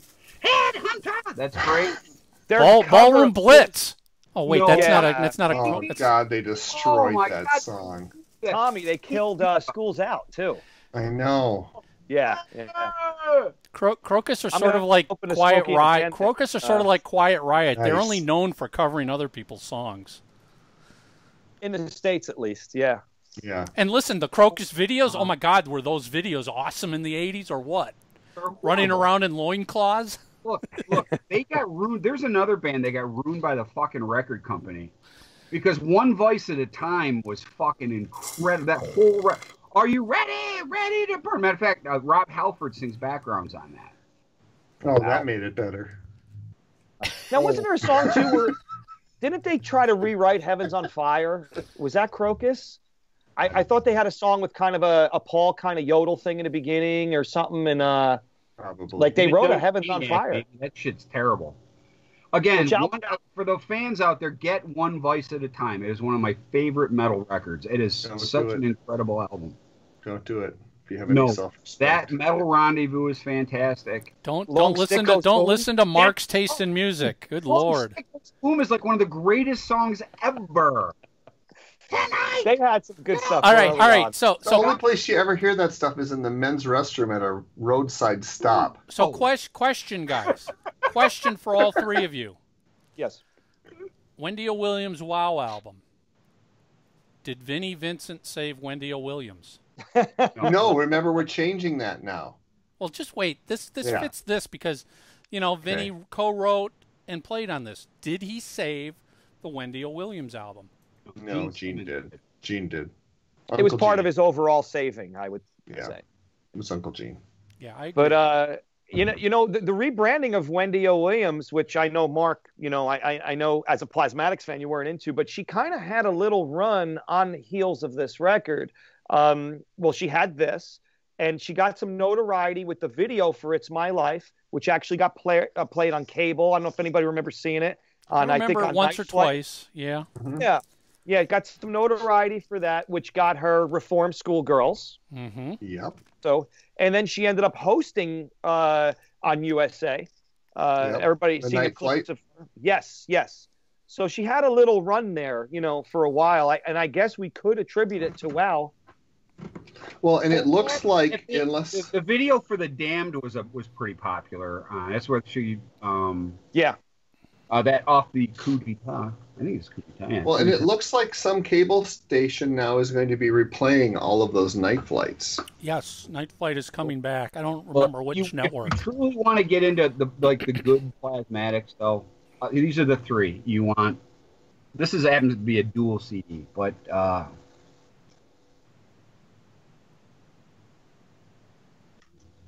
the New Hope for the Wretched, Metal Priestess. Now, I'm all kidding aside. This is the one you're going to want to check out. Lunacy, the Doom Song, Black Leather Monster, and 12. You got to check out 12 Noon. 12 Noon just fucking rules. That song is just so fucking cool. And then Beyond the Valley in 1984. You can't go wrong with those. Mark, what album is Fast Food Service on? I think that's that's on that one. Hold on. That's one of the early ones. Oh, while you're looking at that, I want to say about the WOW thing, it's very interesting that Wendy O. Williams had a lot of plasma. Oh, yeah, go ahead. That's the one. It is on there. Yeah. But I think it's really interesting, too, that so you have all these Plasmatics people involved on the record, except John Beauvoir. And that's fascinating because then he goes to the Paul side of things and works with Paul. Considering at this time, that's when he became involved with KISS. Yeah, you'd figure he'd be right there, but it's kind of curious. And considering that post-Plasmatics, Jean Beauvoir pretty much went totally melodic.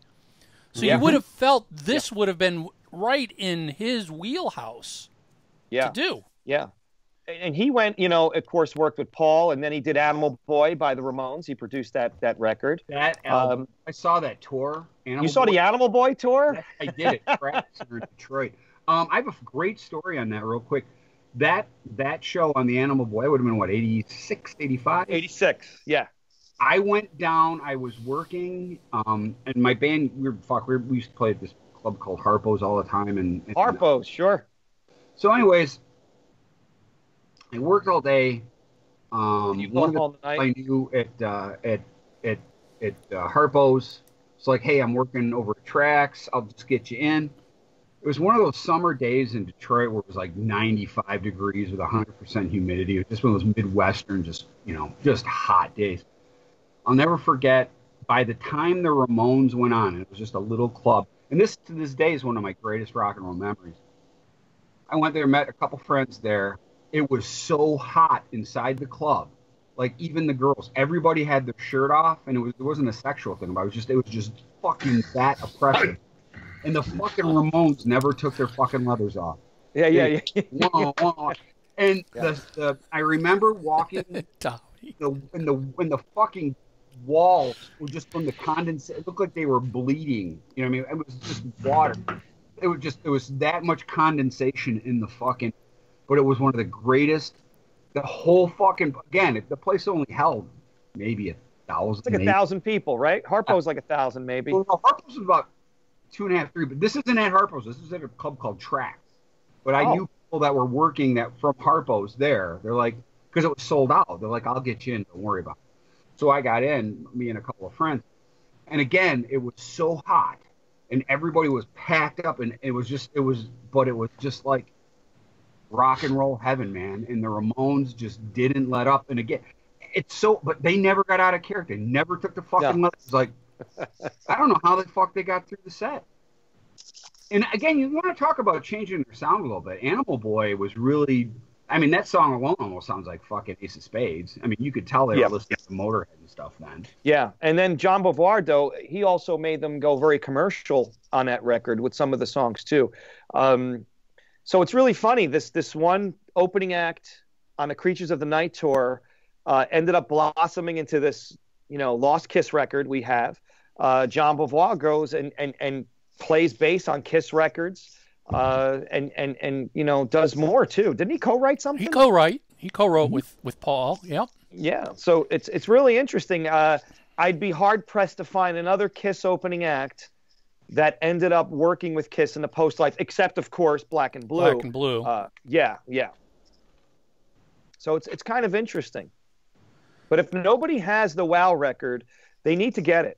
It was reissued on vinyl, I believe, right? Is that the one you have, Mike? Or... Well, this is the original vinyl from 84. I got the original vinyl. Now, that's what I was kind of kidding. I don't know if I did briefly show. I probably shouldn't have. I'll show it from back here. This was a reprint, I want to say from Europe. This was the CD. This is a 1988 version, and it's got Porno Wendy on the inside. Yeah. I think I had that. Nice job with the reissue. It has been difficult to find on physical, on vinyl or CD. Yeah. I think at times there's been pirated copies that have been released. Basically, I would say if you can find it, regardless of whether you think it's official or not, pick it up. You can definitely find it on Spotify for sure, so you can at least listen to it. But that's what I did with this. What this is, if you can see, I couldn't track down the 45s. So somebody I bought this probably 15, 20 years ago, right when you were able to start burning DVD or CDs. Yeah. But all the 45s and stuff, they just somebody put them all on CD, and they did a great job on the transfers. I mean, the Butcher Baby EPs from 1978. I mean, it was just cool to be able to get the original. I don't know how much you know about the band, but the original band, the punk band, they kind of just ditched them. Rod did, and that's when he got. They got rid of the drummer, and there were some changes. Yes, I remember that. And again, if you there's a great official Wendy O. Williams DVD, and it covers everything. Oh, really? I gotta check that out. There's actually two. If you go to the official Plasmatics site, there's one 2-hour documentary, which is fantastic. And then matter of fact, guys, when we were at Spooky, I bought the other one because I could never find it. And when we were in Orlando just a few weeks ago, I bought the official. I'm trying to remember what it was called. It was like Lost Tapes or something like that. But it's official. It's through Rod. It's funny. I just looked up. And this is kind of cool, too. The Pier. I don't know if you've ever seen this is an official. Oh, the New York show, right? Yeah. Pier 80. What was Pier what? I'm trying to peer at it. Pier 62? Now, Pier 62. That brings back the Cheap Trick because they played there, I think, in the post one-on-one era, right before Next Position Please. Yeah. I've seen footage. That's it. That new Lost one. You're absolutely right. That was the Dr. Pepper concert series in Central Park. That's what that's from. Wow. That new thing that just came out. Because matter of fact, I watched it last weekend. Wow. That's cool. So depending on how much of a completist you are in KISS vinyl or KISS recordings, but if you want to collect KISS-related recordings, which I like to do, you definitely need to get the WOW album in your collection. It's got more KISS-related stuff to it than pretty much any non-KISS album you'll find out there anywhere. Because most of the other Gene-related stuff that he's done, Gene's produced it. I think he might have had, and I might be getting albums mixed up, he might have had Peter Criss come on and do a guest vocal on one track. But Best there was of the West. there was never another third-party album that had this much KISS member involvement going on it. Absolutely. The distant second on that would be Black and Blue's Nasty Nasty, I'd say. Yeah. Just by virtue of Gene producing it, it having the domino riff, and then, Peter singing on it. Exactly. So, I mean, this by far and away needs to be in your collection because there's just so much KISS on this. Legends never die alone, and It's My Life, too. You just got to think, in 83 when this was recorded, 84 when it came out, a very dramatic time for KISS, and every living member of KISS except for Peter Criss was involved on this album. Yeah, it really is another piece of the story in those somewhat more obscure days of the early 80s in KISS. With KISS's albums themselves, I'll throw in Peter's solo releases, during that same time frame, and then of course the WOW record. If you don't have especially the WOW record, you're missing a significant piece of what was going on musically at that time. And I know a lot of people are like, a lot of third-party stuff that KISS has been involved with isn't the most enjoyable music. This is really fucking good. I mean, are you there? I got you. You can still listen to this today. This sounds really good. I did. I did too. I listened to it today, yesterday. I mean, it's held up. It holds up really good. Again, I want people to be... Again, this is just my opinion. I think it's a good record. I mean, it's not Creatures of the Night. I don't think it's earth-shattering, but it's a very solid. I mean, for my taste, again, I thought, like with the whatever... Christ, what's the name of that fucking song? God damn it. Oh, here it is. Ready to Rock, it's just so formula, so And the same thing with the I Love Sex and Rock and Roll. It just seemed forced. It didn't seem like natural. And again, that's coming from somebody, I always say, timeline's everything. I was a Plasmatics fan. Right. And when it came out, I'm like, oh, it wasn't what I wanted.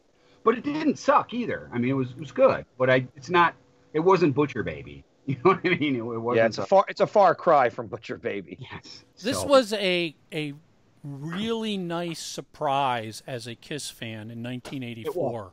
It was. It was like getting a bonus KISS album that you did not know was coming. Absolutely. At the time, I bet you I played Bump and Grind 1,000 times. I just to hear Ace. You were so right, Mike. Because right then it was like, oh my God, he's still playing. This is fine. It's such a great Ace solo. Like you said, Ron, there's so many Ace-isms. It's like he crammed his whole library into that one solo. You know, it was just like so cool. And back before the internet, at that point, it feels like Ace had been gone forever. You're right, Tommy. We didn't have the... Yeah, you didn't know what he was doing or what he planned to do. And I'd love to know if that was recorded at his home studio. Could be. We've never really had a good interview with anybody involved in this delving into the story of this album. Would be nice. It really would be. Well, we got to find somebody. Let's track down the producer. Let me ask you too. Just going back to a couple random thoughts I had. Thief in the Night. Kind of a round robin thing. Does everybody agree that it's better than the Crazy Nights version? Yeah. Okay. Oh my God, Mike, are you okay? Yeah, you feeling all right, man? Did you hear the question right? He said better than, not as good as. Thief in the Night on WOW is better than Thief in the Night on Crazy Nights. Yeah. Yep. Wow. All right. And I think it really is. I think while it may be better produced on Crazy Nights, and they tried to slow it down a little bit and make it a little funky. I think Bruce in particular is great on that track. I I think she added a certain wickedness to her the voice, her vocals. Yeah. Gene's too laid back on it. He's almost too much like an old-time radio storyteller on that song. She is the thief in the night. I loved her vocals throughout the entire album. It was, it's not your pristine female vocalist. It's a raspy, nasty, dirty, but she's not screaming and yelling. So it worked really well for this hard rock style. I still would rather hear Monkey Soup. Have you ever heard that song? Yeah, I just listened to it before. Oh, isn't that fucking song awesome? Great song. Great song. You look just like a monkey. Yeah. I love that tune. You guys need to get into the Plasmatics, guys. I tried, couldn't. It just didn't work. Hey, Mark, the Plasmatics opened for the Ramones a few times, right? You know what? I don't. I'm sure they probably did. I'm thinking they did for some reason, but yeah. Now, I think we need to mention, and I don't have it in front of me right now, maybe somebody wants to wiki it, but Wendy O. Williams committed suicide a number of years ago. That is unfortunate. Unfortunate. 98 or 99, like around that time. Yeah, I wanted to say this year was some anniversary of that. If you 20 years you or don't whatever. celebrate anniversaries of that. I think she ended up in Arizona or something, right? Was that the deal, in a house full of cats or something? I don't know. Here, let me. You guys chat amongst yourself, and let me see what I can wiki here. Cool. So I really like an I Love Sex where it explodes into that classic Gene riffing, wow, wow, wow, kind of like Only You, if you will. That, I think the production works there. The double bass drumming on this record appears in atypical places and is played a little differently than your basic metal double bass drumming. And I kind of like that there in I Love Sex. And it also happens in the pre-chorus of C minor, opus C minor 7. I think I said that. So here's what it says, and I did not realize this. She first attempted suicide in 1993 by hammering a knife into her chest where it lodged in her sternum. Holy shit. However, she changed her mind and called Ron Swenson to take her to the hospital. She attempted suicide again in 97 with an overdose of ephedrine. She died of a self-inflicted gunshot wound on April 6, 98, when she was 48. Swenson, her partner for more than 20 years, returned to their home in an area where they had lived since moving to Connecticut from New York City. He found a package that she left him with some special noodles he liked, a packet of seeds for growing garden greens, some oriental massage balm, and sealed letters from her. The suicide letters included a living will denying life support, a love letter to Swenson, and various lists of things to do, caused Swenson to begin searching the woods for her. After about an hour, as dusk began, he found her body in a wooded area with a pistol lying on the ground nearby. Wendy's act was not an irrational, in the moment act, he said. For 4 years, she had contemplated suicide. Swenson reportedly described her as despondent at the time of her death. This is what she is said to have written in a suicide note regarding her decision. It just goes on to talk about that. So I didn't realize she had attempted a couple other times. I didn't know that either. That's called living with depression. Hammering a knife into your sternum. Yeah. Oh, my God.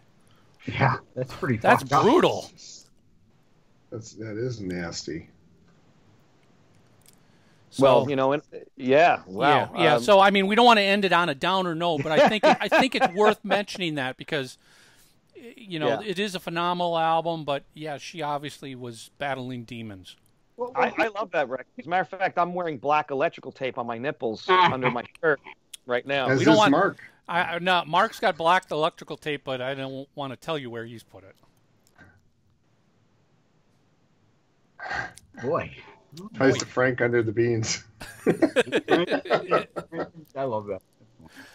You know what? I mean, I will say that as good as this was, it's sad that we didn't get an attempted follow-up album with this whole group involved in it again, because it really worked. Commander of Chaos came after that, right, Mark? Yes. And that album, if you're looking for more WOW, you're not going to find it. Except for a live version of Ain't None of Your Business, which I believe is on that album.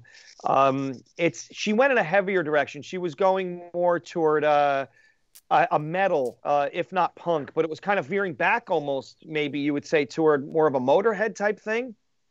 This album all right, before, if anybody, I don't even know if this, because I don't have Spotify or anything like that.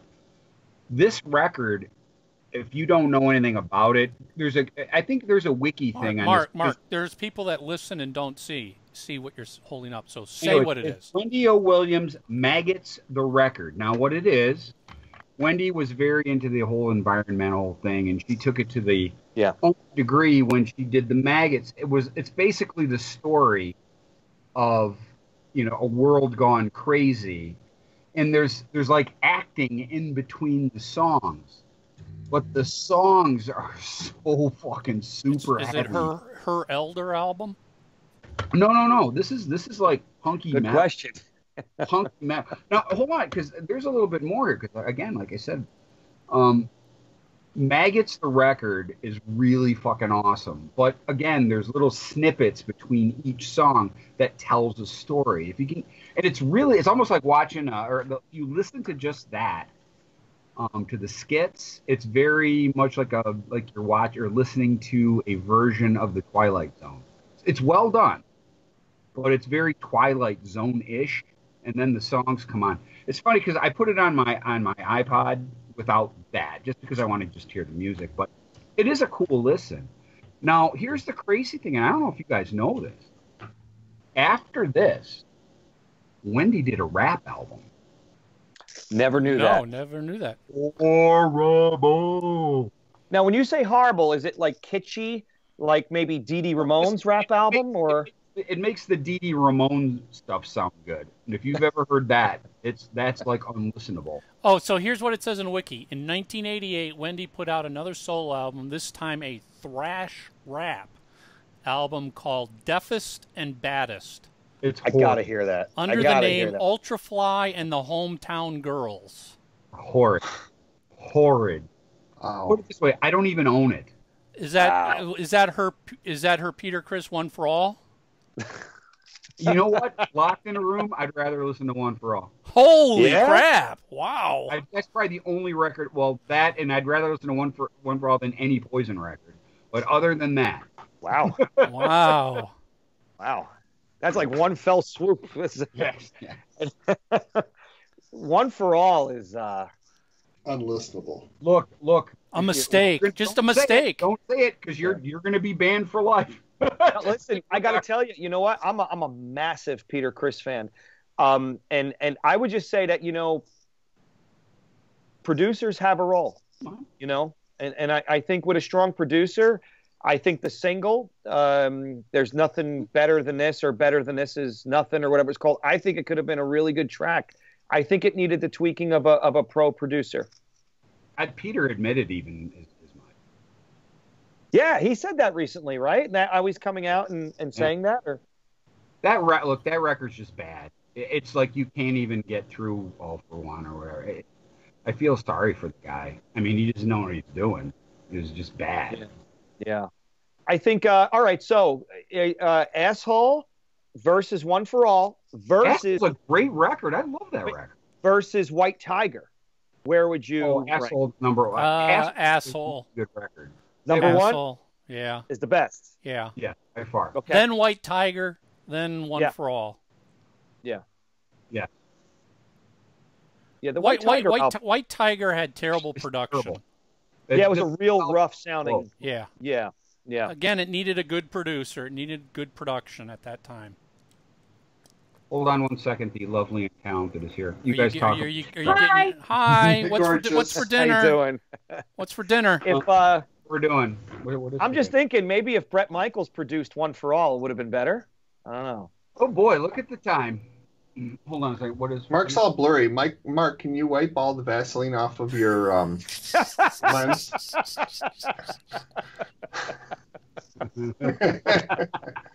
Thank you. That was good. Nice. Just want to know how much longer, because we're gonna go. No, I don't care. About 3 or 4 hours. Yeah. Fine. Then I'll go read a book.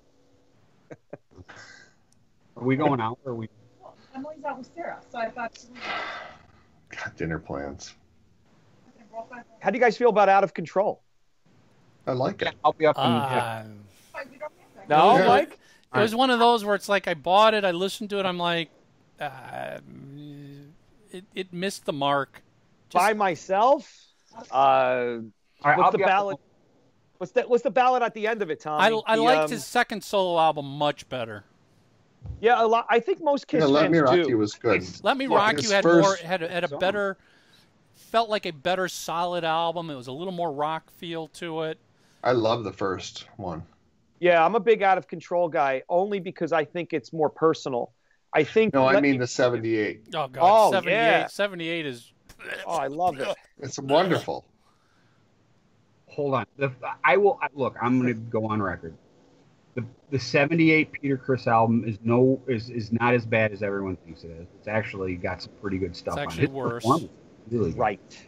I will tell you, Out of Control, I'd say pretty much the same thing. And I will tell you, had record companies had half a brain, By Myself could have been a big hit. I really believe so. Totally. That song has got hit single written. I tell you what, if someone in Nashville wants a guaranteed hit, and they should, I could imagine somebody covering that song. It's a beautiful song. By Like Myself a country was song. It's was a coming great from the single. expert sitting in his basement, people. Yes, and the other expert in his basement is going to Thank say you. that for 1980, that was a perfect American U.S. chart single. When you look at the charts in 80, it was like post-disco, pre-MTV, and you had guys like Ronnie Millsap having hits and all these mellow songs. By Myself fit in perfectly. They should have pushed it. They should have done that. That song had hit written all over it. Yeah, Well, if Feel only- Like Letting Go. That's the another one. that could work too. The vocals are amazing on that. Yeah. I Well, mean, you can knock the guy for a lot of stuff, but 78 and the next two are pretty good. I mean, they don't suck. Yeah. I tell you what, singing wise, I Can't Stop the Rain. I mean, fuck, that vocal's fantastic. Mm-hmm. yeah, I think Easy Thing is One of the vocals. Yeah. one of the best. Yeah, one of the best lead vocals in all of history, hands down. Still in my top 5 best Kiss songs ever is Dirty Living. That song. Yeah. Dirty Living is interesting because it's kind of cooler than Kiss in a sense. It's a very world-class production. The vocals, the I like bass, Kiss is playing throughout, because if you notice, there's not really he's playing licks throughout the whole thing. And you know what? great. Yes. And if you listen to those little ace licks, it gets even cooler on the extended version because you start to hear even more toward the end in the fade out. Yeah, that's a good track. That's a really strong set. Very Stonesy. Very Stones. Have you ever heard the original demo? Yes. Yes. It's funny. It's very you can't even say it's a sketch. It just doesn't have a lot going on for it in it. I think There's Nothing Better was a better demo, and I think that's a great track as well on Out of Control. Mm-hmm. Very Huey Lewis before Huey Lewis was Huey Lewis in the news. Yeah.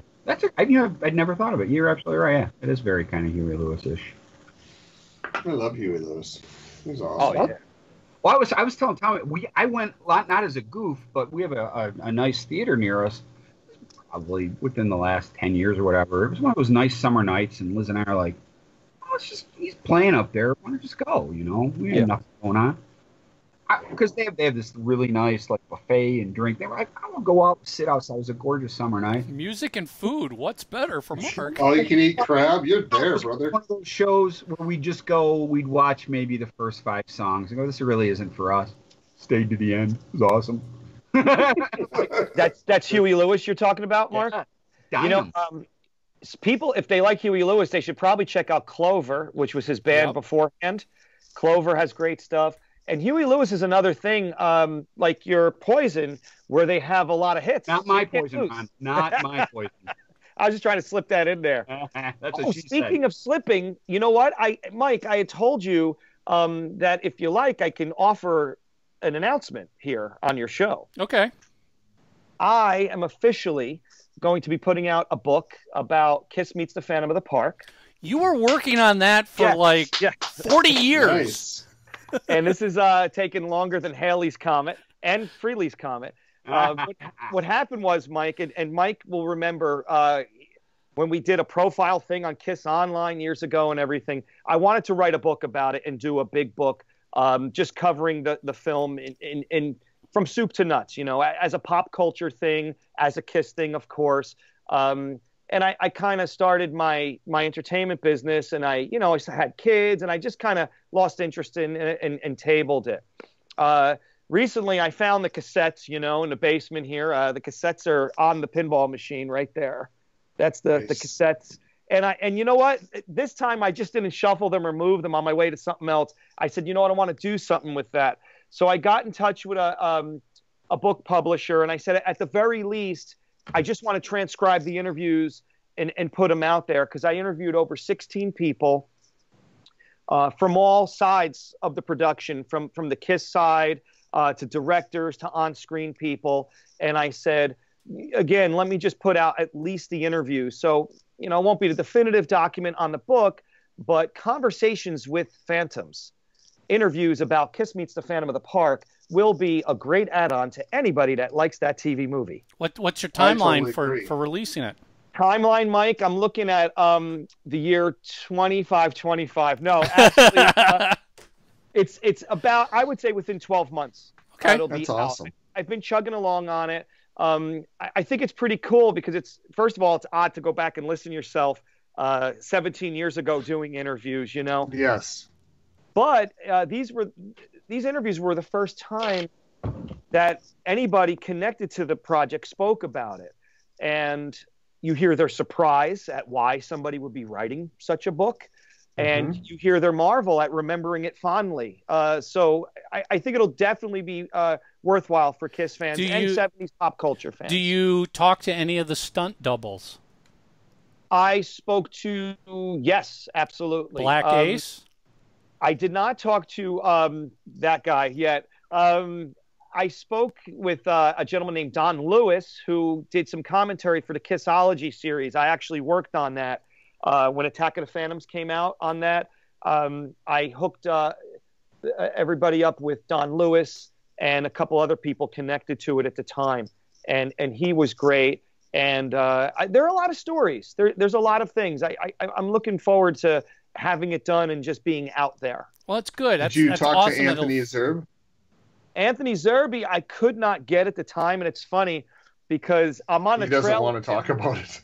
Well, no, you know what? Actually, you know what? He just declined politely. Exactly. I was going back and forth with his agents. But let me tell you who I did speak to. I had a lengthy conversation with Gordon Hessler, who is now since passed, of course. Yeah. Deke Hayward, who actually passed away a month after. So I've gotten the last interviews on the topic with a lot of people involved and things like that. And then there's just, you know, riotous interviews with people like Lisa Persky, who played Dirty D. And there's a good balance overall. And you really get a good picture of this little TV movie that we all, you know, have elevated. Let me ask you, as a KISS fan, is there one little tidbit you could share with us that you heard from them that you were like, oh, that's so fucking cool or funny that we never knew about? The one thing I just came across, and I don't think this has come out in the years since, but what it was is I was listening to the cassette. I couldn't believe it. It's the fact that bad connection. I'm sorry. Did you guys hear that? The connection was bad. But it's good, Mike. It's good. And it is a #1 fact. It is. Thank you. It's a really cool thing that I don't think is out there, and it really blew my mind. So it was awesome. Yeah. That's cool. I'm glad to see that you're finally getting that out there, because, again, I remember you talking about that on the AOL boards. It's like, oh, man, you know, I went out there so naive, you know, I'm going to put together this book, no problem. Boards. Flew out to California a couple times, interviewed people, and was on a trail of some photos, and then the trail went cold, and, you know, all these things. And now I just kind of want to reclaim it. And the work I've done, I just want to get out there to share with everybody. Cool. That's awesome. really the goal here. Yeah. Very cool. So let me ask you, Ron, if people want to follow you or stay up to date with what's going on, where can they find you online? There is a Conversations with Phantoms Facebook page I've set up. And just like that page, and as things develop, I'm going to start putting updates on there and other information as well. Conversations with Phantoms. Yes. That's an awesome title. Yeah, I'm pretty psyched about it, I have to say. It's weird to work on something so much in your life and then just put it aside. I don't know if you guys know, I'm a children's entertainer. And I do music. I do music for kids and everything. Oh, and cool. Tommy did that for years until, you know, the police got involved. The lawsuit. I knew it. Knew it was coming. I just lobbed it out there to see who would take a swing. And lo and behold. So, you know, life is what happens, you know, right? So I kind of did all of it. And then I get emails to this day. Hey, are you that guy? And I'd be like, yeah, I never finished the book. Yeah. You know, so, you know, it'll be fun. And I'm sure you get the fans are like, you owe it to us to finish this book. Well, I've gotten interrogated. That's for sure. You know, like, why? What? You know, I've really, I was like, oh, geez, I'm never announcing anything. Exactly. You know, it's like, happens again. oh, geez, I'm sorry. I have a family and a life. Like when I do my Crocus book, I'm not going to say. I'm right there, man. Mark will be waiting in line at your front door to buy the release. I'm the guy who's going to buy it. Dedicate it to my only customer, Mark Cicchini. How can you not like the first 4 Crocus records? Yeah, you just can't. You gotta love those records. And you know, they're actually pretty big in Europe to this day, right? Yeah. Look, go out there right now and spot whatever you do. Headhunter. That album's fucking awesome. Yeah, that 84. One Vice at a time. Awesome record. So Mike, do you have a band that you champion that perhaps is not as loved by many, a la Crocus? Not, well, I suppose you could say Black and Blue. If you're talking hair metal era, I love Black and Blue. Their first album is just phenomenal. Okay. Where do you sit on In Heat? You know, as they moved on, they lost something. And I feel like they were one of those bands who got pulled in different directions by the record label and by producers. You know, I'm not necessarily a big fan of what Gene did with them either. You know, I bought the albums because Gene was involved, but it just felt like, you know, that first album was a raw-sounding rock and roll band. And then the frickin' record labels were like, hey, we got to turn you to Bon Jovi.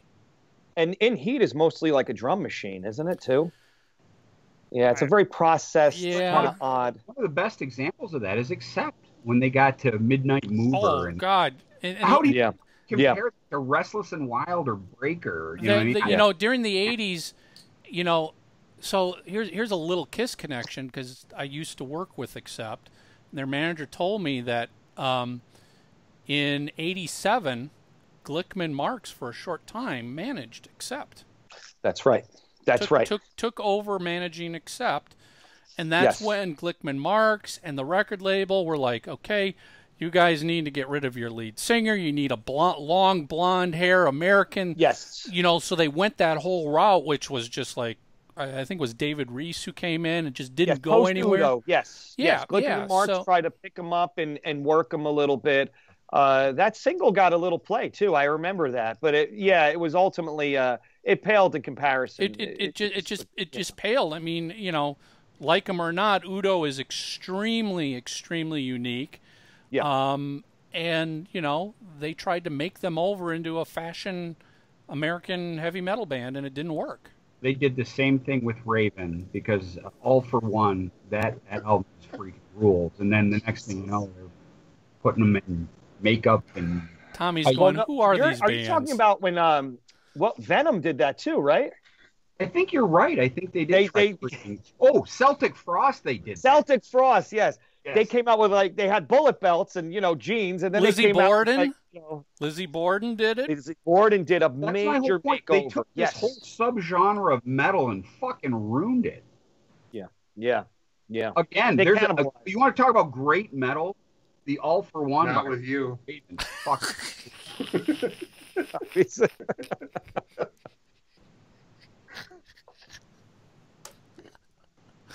Well, Tommy, do you have a band that's kind of, not really universally loved and you dig them? Garbage. Yeah, them too. But like if you're talking in the metal era, probably Faster Pussycat and Cinderella would be my two. Both those bands. I know you do. You know I'm just busting your balls. A song called Winter, I think, is a major classic, not only of the genre, but I just think a great rock and roll record. Yeah, it is. That and the third record, Heartbreak Station, is phenomenal. And Faster Pussycat is... Huh? Yeah. And it's sad that it didn't do anything. They probably fell victim to the same type of thing that Cheap Trick fell victim to. Because if you look at the Cinderella's, their first record, that album cover is not representative of who they were at all. But that's the only reason I bought that album is because of the album I understand. cover. They did it. They did the right thing. But it's like they're so much more than that. So awesome on Night Songs. God. Oh God, yes. Oh, yeah. But there's so much more than that. Whereas some bands are just that's all they are. I tell you what though, to be fair, and the reason I don't like Poison is my ears. I remember when I first saw pictures of that Faster Pussycat, and I'm like, these guys are going to suck. And then I heard them. I'm like, that's great rock and roll. You know, the first Faster Pussycat record. First of all, I kind of learned to play drums to that record. That was just an album. Me and my friends, and my friend was a young guitar player, and he learned all the licks on that record. And that, I think that's an unsung classic. I definitely do. Dude, yeah. The third one for me is their best. Whipped. Wow. With Jack the Bastard and Big Dictionary and all that. Yes. I could listen to that album all fucking day. Whipped. Yeah. Whipped. That's the record. Yes, and then the second record with Little Dove, I'm like, fantastic. Yeah. Do you have the EP with the cover? No. With the EP from it's Buckled, Belted, and Booted or whatever. No. I gotta check that out. Oh, I'm gonna go grab it just so you can see. It's Jesus, awesome. he's getting up again. Check that. We got him all. Holy crap, he's gonna lose 10 pounds today. So no, it's just look. I all kidding aside, I just look. I don't dislike any of those bands. It's just a lot of that stuff I just don't care for because, I remember seeing an interview with Alice Cooper and he said something like, all these bands come to me and they're like, we do this and we do that. And he's like, okay, but where's the song? Yeah. So for me, when you guys talk about Venom and Crocus and all those, I don't hear it. For me, the vocals are so incredibly important, which is why I love Cheap Trick so much. So it's very hard for me to go from Robin Zander to Udo. Tommy, do you have that? It's got extra songs from the same session. When did that come out? Is that like something? It's the Nonstop to Nowhere single. Oh, okay. It's like got a maxi single. Three unreleased songs on it. No, I have never seen that. Fantastic. Yeah, I just love that band. They're so good, And so that's I like. To me, the vocals have to be right, and it just isn't for me with Venom and some of those other bands. And I don't like Venom either, Tommy. That's terrible. No, but Ron had mentioned them, and I'm just like, I don't know, Raven, all that. I probably never mentioned Venom in my life before that point. Well, So for me, it's always got to have the hook. It's got to be a little bit poppier. Like I don't think of Motley Crue as a heavy metal band. I view them as a hard rock band, just like I do Van Halen or Kiss. They're not heavy metal. Heavy metal to me is Judas Priest. Well, that's why, Queensryche and Motley Crue, I think, ended up being the story of potential more than anything. As great as they are, and I'm a huge Motley fan. I mean, Tommy Lee, wow. I mean, God, great drummer to this day. But I think they could have been so much more if they, this is off the record. This is off the record, Mike. As somebody described Motley Crue to me as a band with like 3 Ace Frehleys in it once. Meaning that would suck. Tough to get everybody on board, and you know what I mean? Like just it's as dysfunctional as it gets. Yeah, and I think that's what they meant. And this is before the rebirth of Ace Frehley, mind you, because I am an Ace Frehley historian, as quoted in Blabbermouth last week. So nice. Well, there you got that going for you. Yeah. I think Motley could have done as much as they did. I think they could have done even more. Oh, and I don't doubt that. And the thing is that I get in these discussions with these fans who get so pissed at me when I tell them that the Motley Crue, even though I loved it and at the time, Motley Crue's first record for me is nowhere near their best record. not even in the ballpark, you know, because if I went Motley Crue, first 2 records, yeah, I love, and the one that New Tattoo's fucking brilliant. It's amazing. Absolutely. It's amazing. Start to fucking finish is incredible. Yeah. And then Saints of Los Angeles, perfect. It's a good record. It's a good record. Yes. So to me, those are the top 4. Yes, and then of course their remake of Shout at the Devil from '97 is fucking awesome. I tell you what, half that record, there's like 4 dynamite songs. But I was just listening to it yesterday. Let Us Pray is fucking incredible. They wrote like the best Cheap Trick song that never was with Afraid. Afraid, yes. Great tune.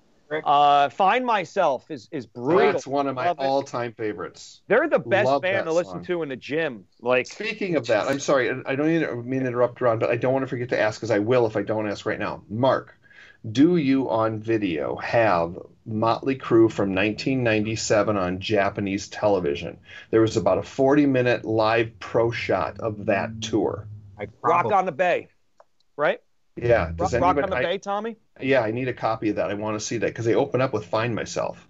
Yes. Great gig. Yes. Oh, amazing. Yeah. Just love I saw them a lot when Cheap Trick opened for them, because that's when I had started doing the fanzine, and what a double bill. I walked out of that show. You did? That I've ever walked out of.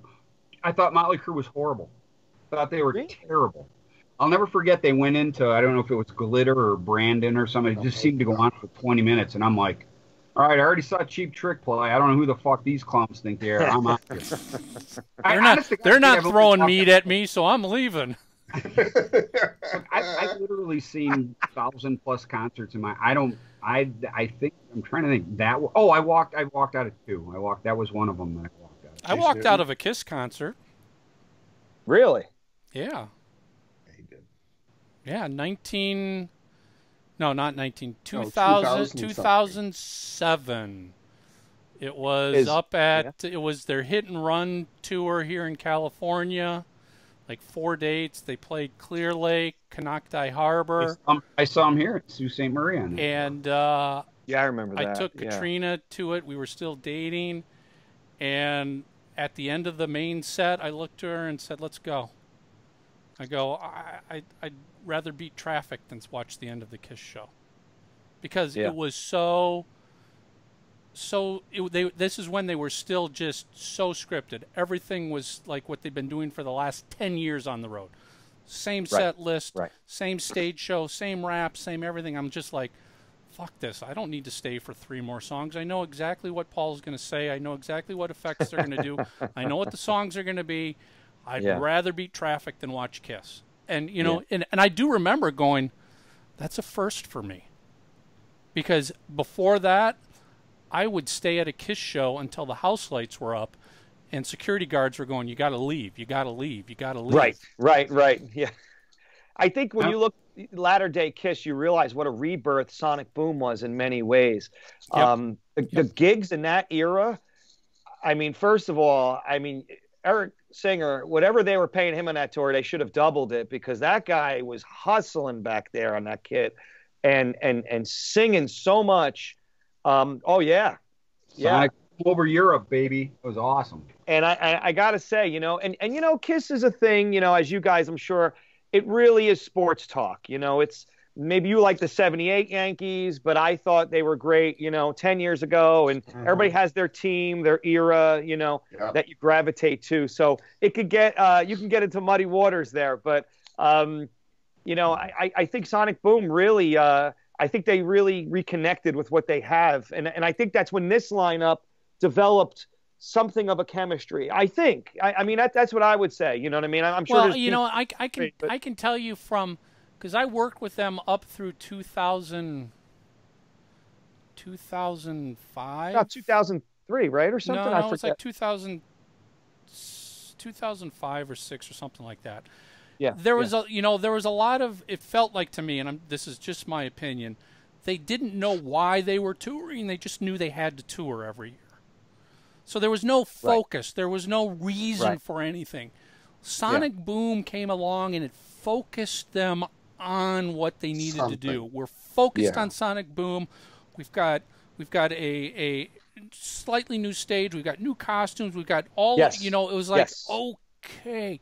Because literally from the farewell tour up to Sonic Boom, it was the same stage. Stacked amps. Maybe they had video screens on the amps, but it was still stacked amps. Everything was the same. Every tour, it was the same set list, except for Rock the Nation. I'll give you that. Rock the Nation, they really changed it up. But that didn't seem to reignite things in ticket buying. It reignited the diehards, but the diehards were going anyway. We loved it. But after that, it was like nobody give a crap that they pulled out this one rarity on this one song. KISS is a type of band that needs a purpose. They're not a Cheap Trick. Cheap Trick will go out. Their purpose is to play, and that's it. Rick Nielsen is a guy. I mean, you just wind him up and he goes. He's a guy that, you know, will just play forever. They're also a band that can change their set list every freaking night. No problem. They do. They do. Oh, yeah, yeah. And when you look at KISS, though, it's a different animal. You know, the best way to see that between Sonic Boom and beforehand, Mike, is when you look at, I believe, the Japan footage from 2004, 2005, maybe around there, and they just seem very autopilot-y. You know, something needed to happen for this to continue. And I'm glad there's a KISS because I got to take my kids, and like you have, Mike, you know. So am I. I'm 100% glad. You know, I'm glad they've gotten back and they've recharged me because, you know, again, from that, when I walked out of that show, I didn't go see a KISS concert for 7 years, from 2007 to 2014. Prior to that, I went to every KISS show from Creatures of the Night Tour up to 2007. Every KISS show I could go to, if they came to my town, I went to them. I drove to other.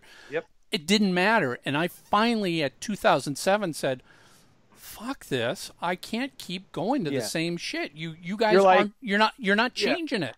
You're like, I'm good. I'm good. I'm watching the reruns is what I'm watching. I want a new season of this series. And you know what? Alice Cooper hair metal era. I had enough. I was going to ask you that, Mark. What do you think of Constrictor and Race with Fist and Yell? The tours were good. I actually liked Raise Your Fist a lot too. Constrictor, do I like the record? No, it's horribly produced. I like the drums, the whole. It's very soulless, and I'm not crazy about it. It's just okay, I guess. The tour was great, and obviously, you know, that was made into a DVD from the Detroit shows I went to. Yes, awesome. But when I, you know, Hey Stupid, I just can't even stomach. And, again, I call it hair metal Alice. The whole Poison, you know, song. It's just so not Alice to me. So, but boy, oh boy, much like Creatures of the Night, when he hit Brutal Planet, Mark was back on board. So it's a big record for fans. Oh, fans like that album a lot. I gotta go. It's 7:30 here. I got my wife waiting upstairs. You know, Ron, you're witnessing it. Food comes first. It does. It's 7:30, guys. My day started at 5:30 a.m. So I am yes. It's been a long day. I drove halfway across the state today. You know, Mark, we could always get another co-host. Well, I know one you could get right now. So, yes, Ron, Lisa, the weather girl. You want to start the real show and get these two losers? We'll wrap up with Ron now, so Mark can go eat. This guy got Liz waiting upstairs, and it's 7:30. I gotta. We keep. Look, I would love to sit and talk for another fucking half hour, but then it's gonna be 8 o'clock. All right, wait 1 second. Zipper Catches Skin. Do you like it? Oh, love it. Are you kidding me? Yeah. Oh, great record. Yes. That was great. You know, I saw the Special Forces tour as well.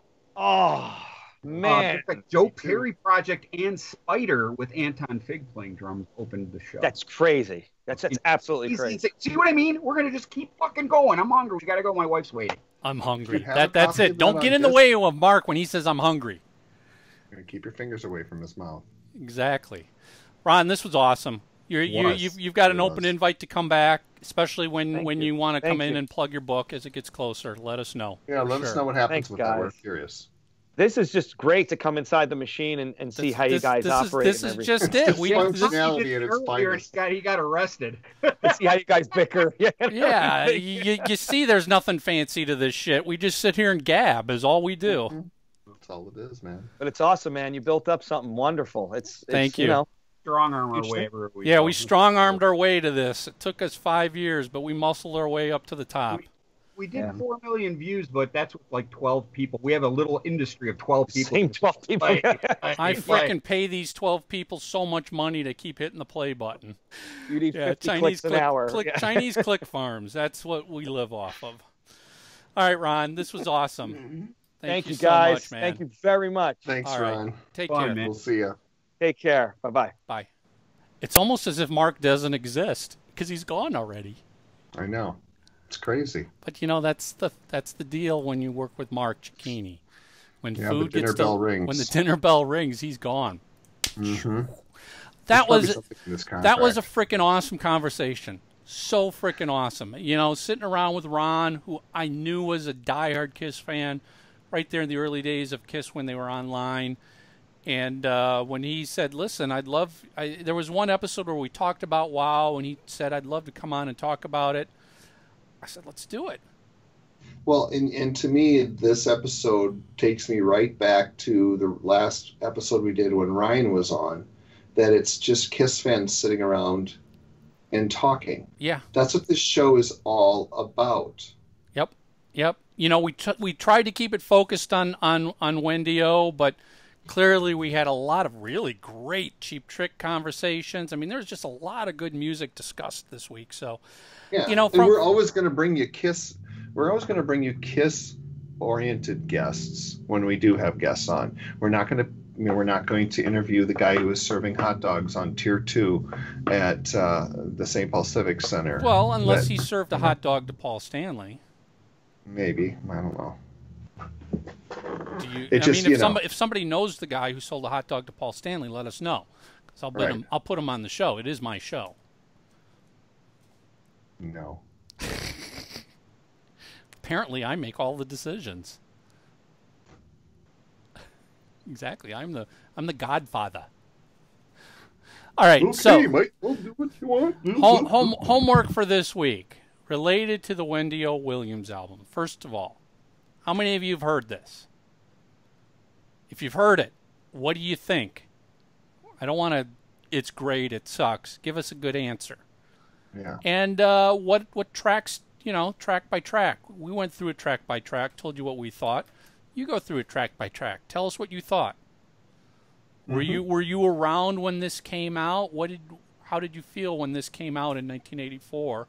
Or if you're a new fan and just discovered it, what do you think of it? Yeah, because it's like Ron was saying, it's available on Spotify at the very least. You got to dig a little bit, but you got to dig. You can find it, but it's worth the listen. Kid you not, it is the best KISS record without a KISS logo on it. Mm-hmm. It's true. So yeah, we want to hear your feedback. Let us know what you think of the record. Yeah, please. So head over to facebook.com/3sidesofthecoin.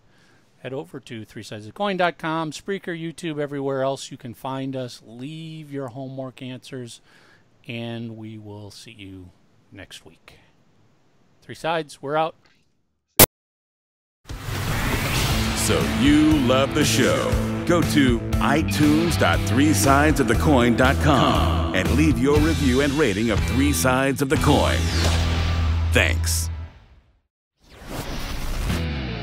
Take 3 Sides of the Coin with you anywhere.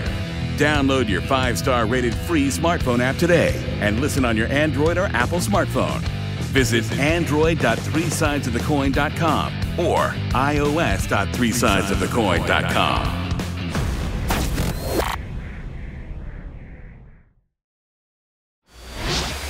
Download your free copy of the KISS School of Marketing. 11 lessons I learned working with KISS. The #1 downloaded business book on Noise Trade. Go to books.noisetrade.com/Michael Brandvold. You're listening to 3 Sides of the Coin.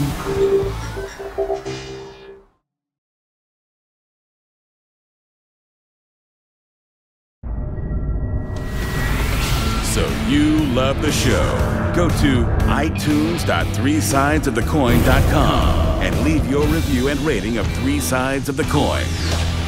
Thanks.